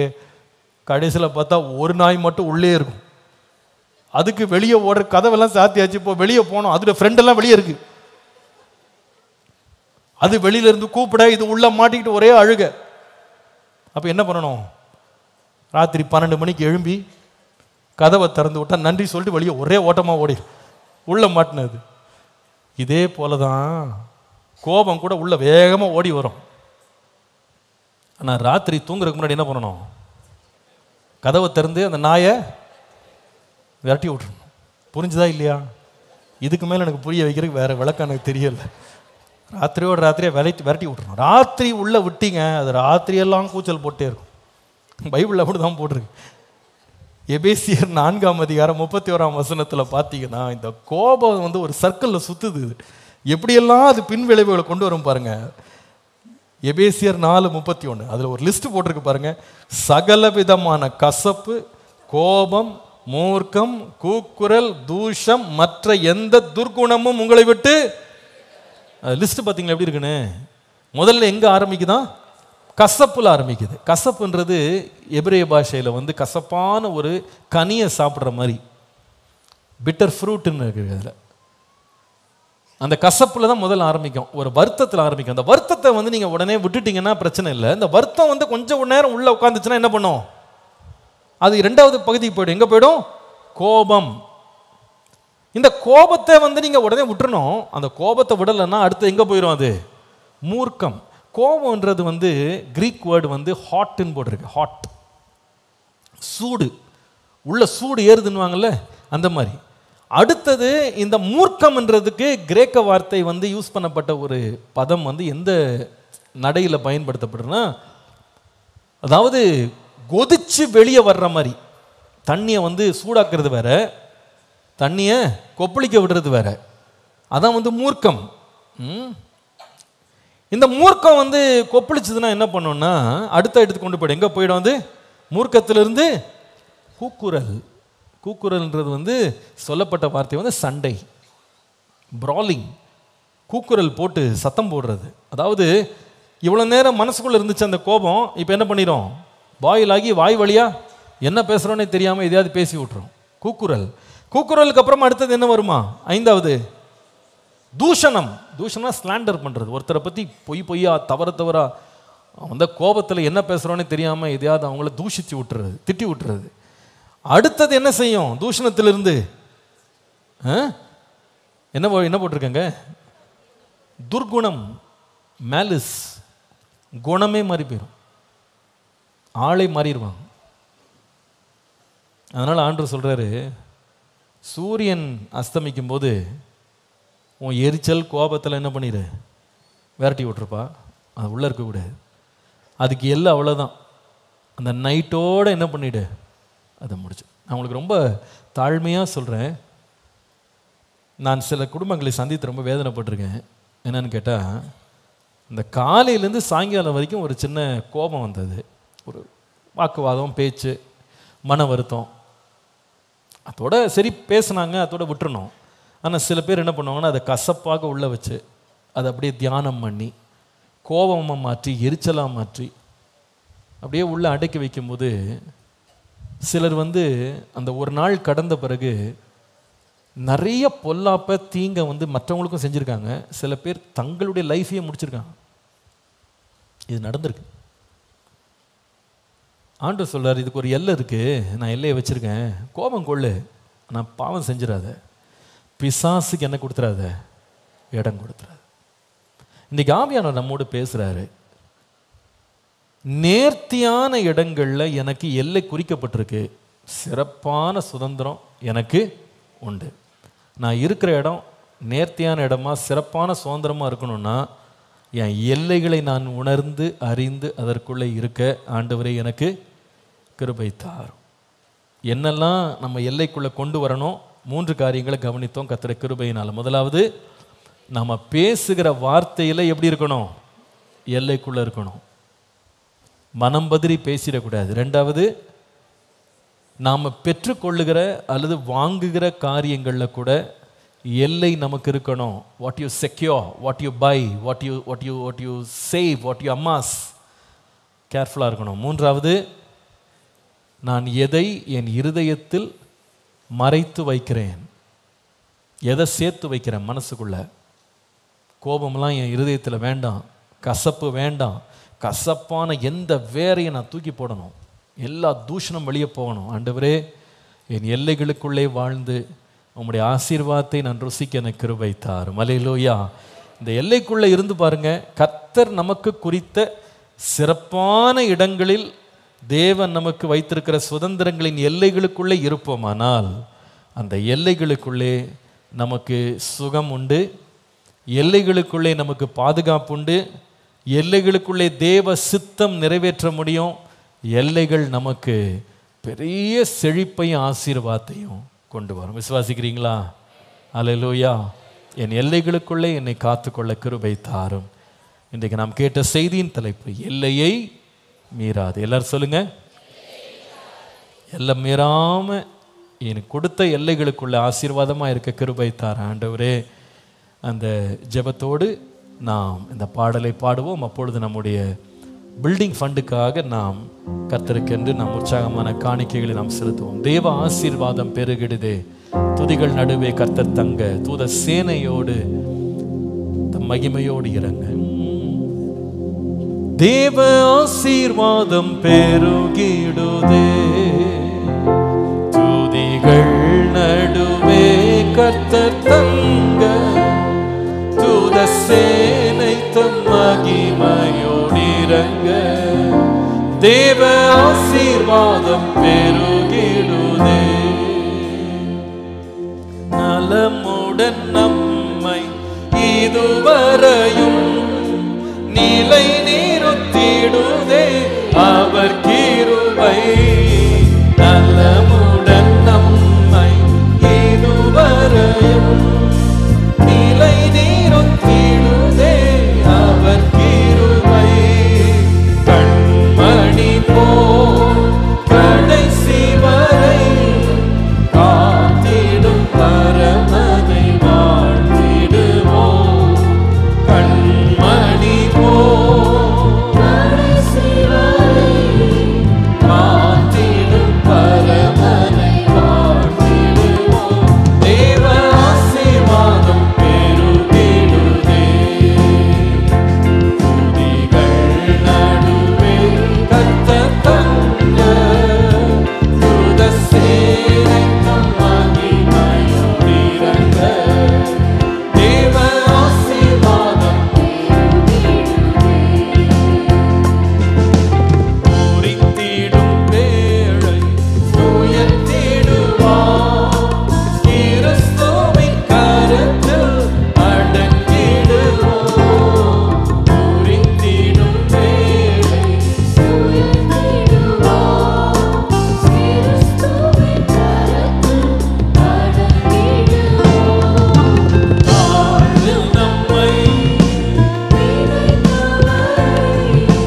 வாழ்விலும் துதித்திடமாய் திறப்போம்.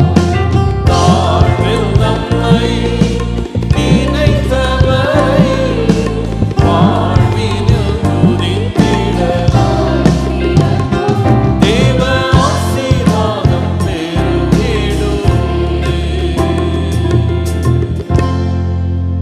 ஹல்லேலூயா. எல்லாரும் எழும்பி நிற்கலாமா? தேவ பிரசன்னத்தில் நிற்போம். ஹல்லேலூயா. கர்த்தர் இன்றைக்கு நமக்கு வேண்டிய மன்னாவை தந்திருக்கிறாருன்னு சொல்றவங்க ஆமென் சொல்லுங்க. இந்த வார்த்தையை கர்த்தர் சபைக்கு இன்றைக்கு பேசும்படி கர்த்தர் என்னை வழிநடத்தினால நான் பேசினேன். ஏதோ பேசணும்னு பேசுறது இல்லை. கர்த்தர் நமக்கு நேர்த்தியான இடத்துல தான் எல்லைகளை குறிக்கிறாரு. சிறப்பான சுதந்திரத்தை கர்த்தர் நமக்கு தருகிறாரு. நமக்கு குறித்திருக்கிறத கர்த்தர் நிறைவேற்றுவார். தேவன் குறிக்காத எல்லைகளில் நான் போக வேண்டாம் ஆண்டவரே, அது எனக்கு வேண்டாம், அது எனக்கு ஆசீர்வாதமாக இருக்காது, அதில் நான் செழிக்க முடியாது, அதில் நான் வளர முடியாது, அதில் மேன்மைப்பட முடியாது. கர்த்தர் எனக்கு கொஞ்சத்தை கொடுத்தாருன்னா அந்த கொஞ்சத்தில் நான் உண்மையாக இருப்பேன். கர்த்தரே என்னை அதிகத்திற்கு அதிபதியாக கர்த்தர் மாற்றுவார். எல்லாவற்றையும் நான் சுதந்திரிக்க முடியாதுன்றதுல தயவு செய்து தெளிவாக இருங்க. எல்லாத்தையும் நம்ம வாங்க முடியாது, எல்லாத்தையும் சாதிக்க முடியாது, எல்லாத்தையும் நம்ம அனுபவிச்சிட முடியாது. கர்த்தர் நமக்கெல்லாம் எல்லையை வச்சிருக்கிறார். இவ்வளவுதான். நம்முடைய வயசுக்கு ஆண்டவர் எல்லை வைக்கிறாரு, நம்முடைய வருமானத்துக்கு எல்லையை வைக்கிறாரு இல்லையா? நம்முடைய உபத்திரவத்துக்கு எல்லையை வைக்கிறாரு, நம்முடைய துன்பங்களுக்கு ஒரு எல்லையை வைக்கிறாரு. எல்லாத்துக்கும் ஒரு லிமிட். ஒரு நல்ல வேகமா ஓடக்கூடிய ஒரு வாகனத்தை எடுத்துக்கொள்ளுங்க, அதுக்கு ஒரு ஸ்பீட் லிமிட்னு ஒன்று இருக்கு. எல்லாரும் பறக்கிறாங்கன்றது நானும் பறக்கிறதுக்கு முறுக்குன்னா அந்த வாகனமே எனக்கு ஒரு பெரிய விபத்துக்குள்ள என்ன கொண்டு போயிடும் இல்லையா? எல்லாத்துக்கும் ஒரு லிமிட் இருக்கு. அந்த எல்லையை கடந்துட்டா அது பெரிய ஒரு வேதனையை கொண்டு வந்துடும். கர்த்தர் கூட நம்ம எல்லாருக்கும் ஒரு லிமிட் வச்சிருக்கிறார். அந்த லிமிட்குள்ள நம்ம இருப்போம். சில காரியங்கள் நமக்கு புரியாது, உண்மைதான். எல்லாமே நமக்கு தெரியாது, விளக்கம் கிடைக்காது. சில பிரச்சனைகள், துன்பங்கள், பாடுகள், அதுக்கெல்லாம் நமக்கு விளக்கம் இல்லை. அதுக்காக வாய்க்கு வந்தபடி பேசக்கூடாது. கோபத்தில் கூட கர்த்தரை தூஷிச்சிடக்கூடாது. என்ன ஆண்டவரே நீங்க செய்றீங்க? நான் எதுக்காக நான் உபவாசம் எடுத்தோம்? எதுக்காக நான் சர்ச்சுக்கு வந்தேன்? எதுக்காக நான் பைபிள் எடுத்து வாசித்தேன்? அப்படிலாம் கர்த்தர்ட்ட கேள்வி கேட்குற உரிமை கிடையாது. ஆண்டவரே, உம்மை தூஷித்து என் வாயினால பாவம் செய்யாமல் இருக்கிறதுக்கு எனக்கு கிருபை தாங்கப்பா. எனக்கு தெரியும் நீர் கொடுக்கிறவர், நீர் எடுக்கிறவர். எடுத்ததை 2 மடங்கு திரும்ப கொடுக்கவும் நீர் வல்லவர். எல்லாம் நீர் குறிச்சபடி நீங்க செய்வீங்க. ஆகவே நான் பேசுகிறதுல ஜாக்கிரதையா இருக்க, என் எல்லைகளுக்குள்ளே நான் அடங்கியிருக்க எனக்கு கிருபை தாரும் Lord. Help me to be cautious, not to step out of my boundaries. ஆண்டவரே, நான் வாங்க முடியும், எதை வேணா வாங்க முடியும், அபகரிக்க முடியும், பெற முடியும். ஆனா ஒருத்தங்க பலவீனமா இருக்கிறாங்க, அவங்க நிராதரவா இருக்கிறாங்க, ஏழையா இருக்கிறாங்க, திக்கற்றவங்களா இருக்கிறாங்க, விதவைகளா இருக்கிறாங்கன்னு சொல்லிட்டு நம்ம அட்வான்டேஜ் எடுக்கக்கூடாது. ஏன் பாவிகளா இருக்கிறாங்கன்னு கூட அட்வான்டேஜ் எடுக்கக்கூடாது. மோவாப் தானே, அம்னோன் தானே, அம்மோன் தானே, ஏசா தானே. ஏசா என்ன மாதிரி ஆளை கல்யாணம் பண்ணா? அவங்க அப்பாக்கெல்லாம் ரொம்ப, அம்மாக்கெல்லாம் ரொம்ப வெசனமா அந்த பொண்ணு மாறினா. இவனுக்கு என்ன சொத்து? அதை தீர்மானம் பண்ண வேண்டியது நம்முடைய கடமை கிடையாது. ஆண்டு சொல்றாரு, அவனுக்கு கூட நான் எல்லையை வச்சிருக்கேன், அவன்கிட்ட போய் சண்டை போடாத. அவன் லைஃப்ல தவறு பண்ணதை நான் தீர்த்துக்கிடுவேன், நீ தீர்க்காத. நீ அவன் குற்றம் செய்ததுக்காக உனக்கு எதுக்கு நிலம், உனக்கு எதுக்கு வீடு, உனக்கு எதுக்கு ஆஸ்தி அப்படி நீ பிரிக்காதப்பா. நான் நியாய தீர்ப்பு செய்யறதுக்கு ஒரு நியாயாதிபதி உட்கார்ந்துருக்கேன். நீ முடிவெடுக்காத. நீ நியாயமானதை செய், நீதியானதை செய். நீங்க நிறைய பேர் இது நினைக்கிறாங்க, நம்ம வேகமா உஷாரா ஜாக்கிரதையா போய் பேப்பர்ல போய் மாத்துறது. சில பேர் ரொம்ப கில்லாடித்தனமா வேலை செய்யுது. ஒரு இடத்துல வாடகைக்கு போய் உட்காந்துட்டு திட்டம் பண்ணி தான் உட்காந்துட்டு அங்க வாடகை கட்டுற மாதிரியே இருந்து ஒரு 10 வருஷம் அவன் பாவம் நம்பி விட்டுருப்பான். ஒரு இடத்த நமக்கு லீஸ்ன்னு கொடுத்துருப்பான். அதோடைய எலக்ட்ரிக் பில்லை தங்க பேர்ல கட்டுறது. ஏன்னா நாளைக்கு ஏதாவது உரிமை கோரலாம் பார்த்தீங்களா? இப்போ வெளியே போகும்போது அந்த காசு எனக்கு திருப்பி கொடுத்தா தான் நான் போவேன், இத்தனை லட்சம் கொடு. யார் இடம்பா உனக்கு? உன் இடமா அது? உனக்கு ஆண்டர் குடிச்ச இடமா? உனக்கு எதுக்கு அந்நியனுடைய இடம்? உனக்கு எதுக்கு அயலானுடைய இடத்து மேல உன் ஏன் கண்ணு போகுது? சில பேர் ரொம்ப இதுக்கெல்லாம் விசுவாசிகள் சிலர் பில்லி சூனியத்துக்கு போறாங்க. எப்படியாவது பில்லி சூனியம் பண்ணி சூனியம் வச்சாத இடத்த வாங்கிடணும். இடத்த வாங்கி எங்க போற? எல்லாத்தையும் வாரிட்டிங்க கொண்டு போறியா? பிசாசு இடம் கொடுக்காதீங்க. கர்த்தர் எனக்கு கொடுத்திருக்கிறாரு எல்லாம், அது போதும் எனக்கு. பிறனுடைய பொருளை நீ இச்சியாத. நீங்க எத்தனை வீடுகளுங்க பிரச்சனை?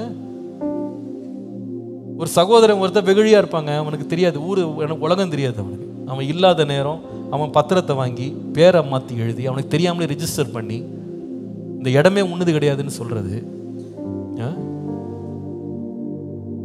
மாந்திரிகம் பண்றது, இதெல்லாம் என்ன? கர்த்தர் ஒரு நாள் நியாயம் தீர்ப்பார். உங்க பிள்ளைங்கள்லாம் ஆசீர்வாதமா இருப்பாங்க, கனவு மட்டும் கண்டாதீங்க. நீங்க சாபத்தை வச்சுட்டு போறீங்க ஒரு சந்ததிக்கு. கர்த்தர் எனக்கு நியாயமா கொடுக்காத ஒரு நிலத்துல ஒரு அடி கூட எனக்கு வேண்டாம் ஆண்டவரே, என் கையை சுத்தமா வைத்துக்கொள்ள எனக்கு கிருபை தாரும். நம்ம எல்லாத்துலேயும் எல்லை முழுவதும் கர்த்தருடைய ஆசீர்வாதம் இருக்கணும். கர்த்தர் நியமிச்சது எனக்கு போதும்பா, அந்த பேராசெல்லாம் எனக்கு வேணாம். என் பிள்ளைங்க இந்த தேசத்தில் ஆசீர்வாதமாக இருக்கணும்னா எனக்கு குறித்திருக்கிறதே கர்த்தர் நிறைவேற்றினா எனக்கு போதும். அல்லேலூயா. நீங்கள் அதில் திருப்தியாக இருங்க. நீதி நியாயம் செய்வது, நியாய தீர்ப்பு செய்வது நம்முடைய வேலை இல்லை. அம்மோனையும் ஏசாவையும் மோவாபையும் கர்த்தர் படைத்தார். அவங்கள கர்த்தர் நியாயம் தீர்ப்பார். அவர்கள் விரோதமா நீ சண்டை போடாத. கடைசியா நம்ம எல்லை எதுல இருக்கணும்னா, லிமிட் என்னன்னா, சூரியன் அஸ்தமிக்குதா அதுக்கு முன்னாடி எரிச்சலை தூக்கி வெளியே போட்டுரு. கோபம் கொள்ளாதப்பா. கோபம் கொண்டாலும் பாவம் செஞ்சிடாது, பாவத்துக்குள்ள போயிடாது. பிசாசுக்கு இடம் கொடுத்துட்டீன்னா அவன் சும்மா இருக்க மாட்டான். பெரிய போராட்டத்தை உள்ள கொண்டு வந்துடும். வீட்டில் எத்தனையோ மனக்கசப்புகள் வரலாம். 2 பேர் ஒரு இடத்துல வாழ்றீங்கன்னா 2 பேருடைய கருத்துக்களும் வித்தியாசமா இருக்கும் இல்லையா? ஒருத்தர் ஒன்று பேசினா இன்னொருத்தர் என்ன பண்ணுவாங்க, வேற மாதிரி யோசிப்பாங்க, வேற மாதிரி பேசுவாங்க. கருத்து வேற்றுமைகள் வர்றதுனால கோபங்கள் வருவது இயல்பு. நான் நினைக்கிறபடி அவங்க நினைக்கலையே, நான் பேசுறபடி அவங்க பேசலையே, பரவாயில்ல இருக்கட்டும். கோபம் கூட வந்துடலாம் மனசுல. ஆனா ராத்திரி படுக்கிறதுக்குள்ள அந்த நாயை என்ன பண்ணணும், வெளியே விரட்டி விட்டுரும். உள்ள இருக்காத, நீ உள்ள இருந்தீங்கன்னா என்ன நிம்மதியா தூங்க விட மாட்டேன், வெளியே விரட்டி விட்டுரு. கோபம் உள்ள வச்சுக்கிட்டாதீங்க. கர்த்தர் கொடுத்த எல்லை ஈவினிங் வரைக்கும் தான். சன் கீழே போயிடுச்சா, சூரியன் அஸ்தமிச்சிருச்சா, என் எரிச்சலும் தணிஞ்சிடணும். தனியல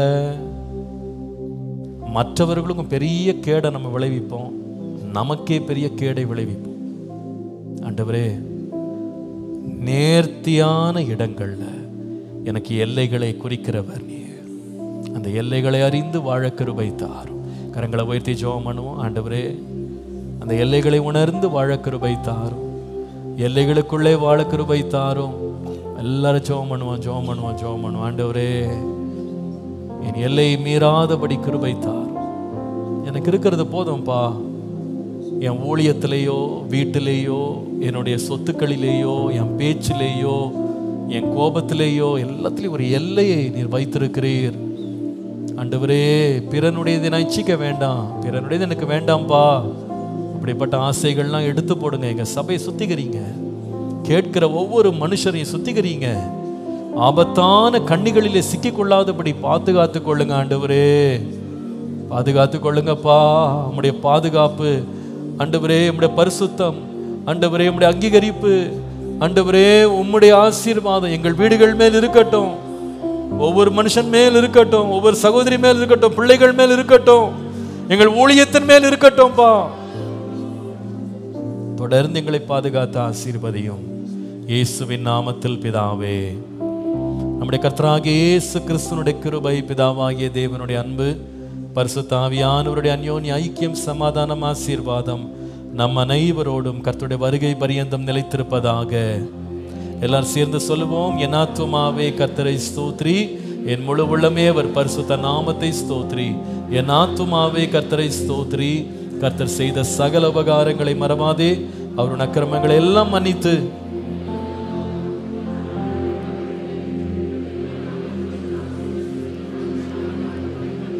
கழுகுக்கு சமானமாய் வயது திரும்ப 4 வயது போல் ஆகிறது. ஆமென். Praise the Lord. கர்த்தர் எல்லாரையும் ஆசீர்வதிப்பாராக. சமாதானத்தோடு சென்று வாருங்கள். இந்த பைபிள் ரீடிங்காக புக்கு வாங்கலைன்னா தயவுசெய்து வெளியே கண்டிப்பாக புக்கு வாங்கிட்டு போங்க. 10 ரூபாய்க்கு அந்த புக்கு வாங்கி பைபிள் படிக்க ஆரம்பிங்க. கர்த்தர் உங்களை ஆசீர்வதிப்பாராக. ஆமென். பிரைஸ்.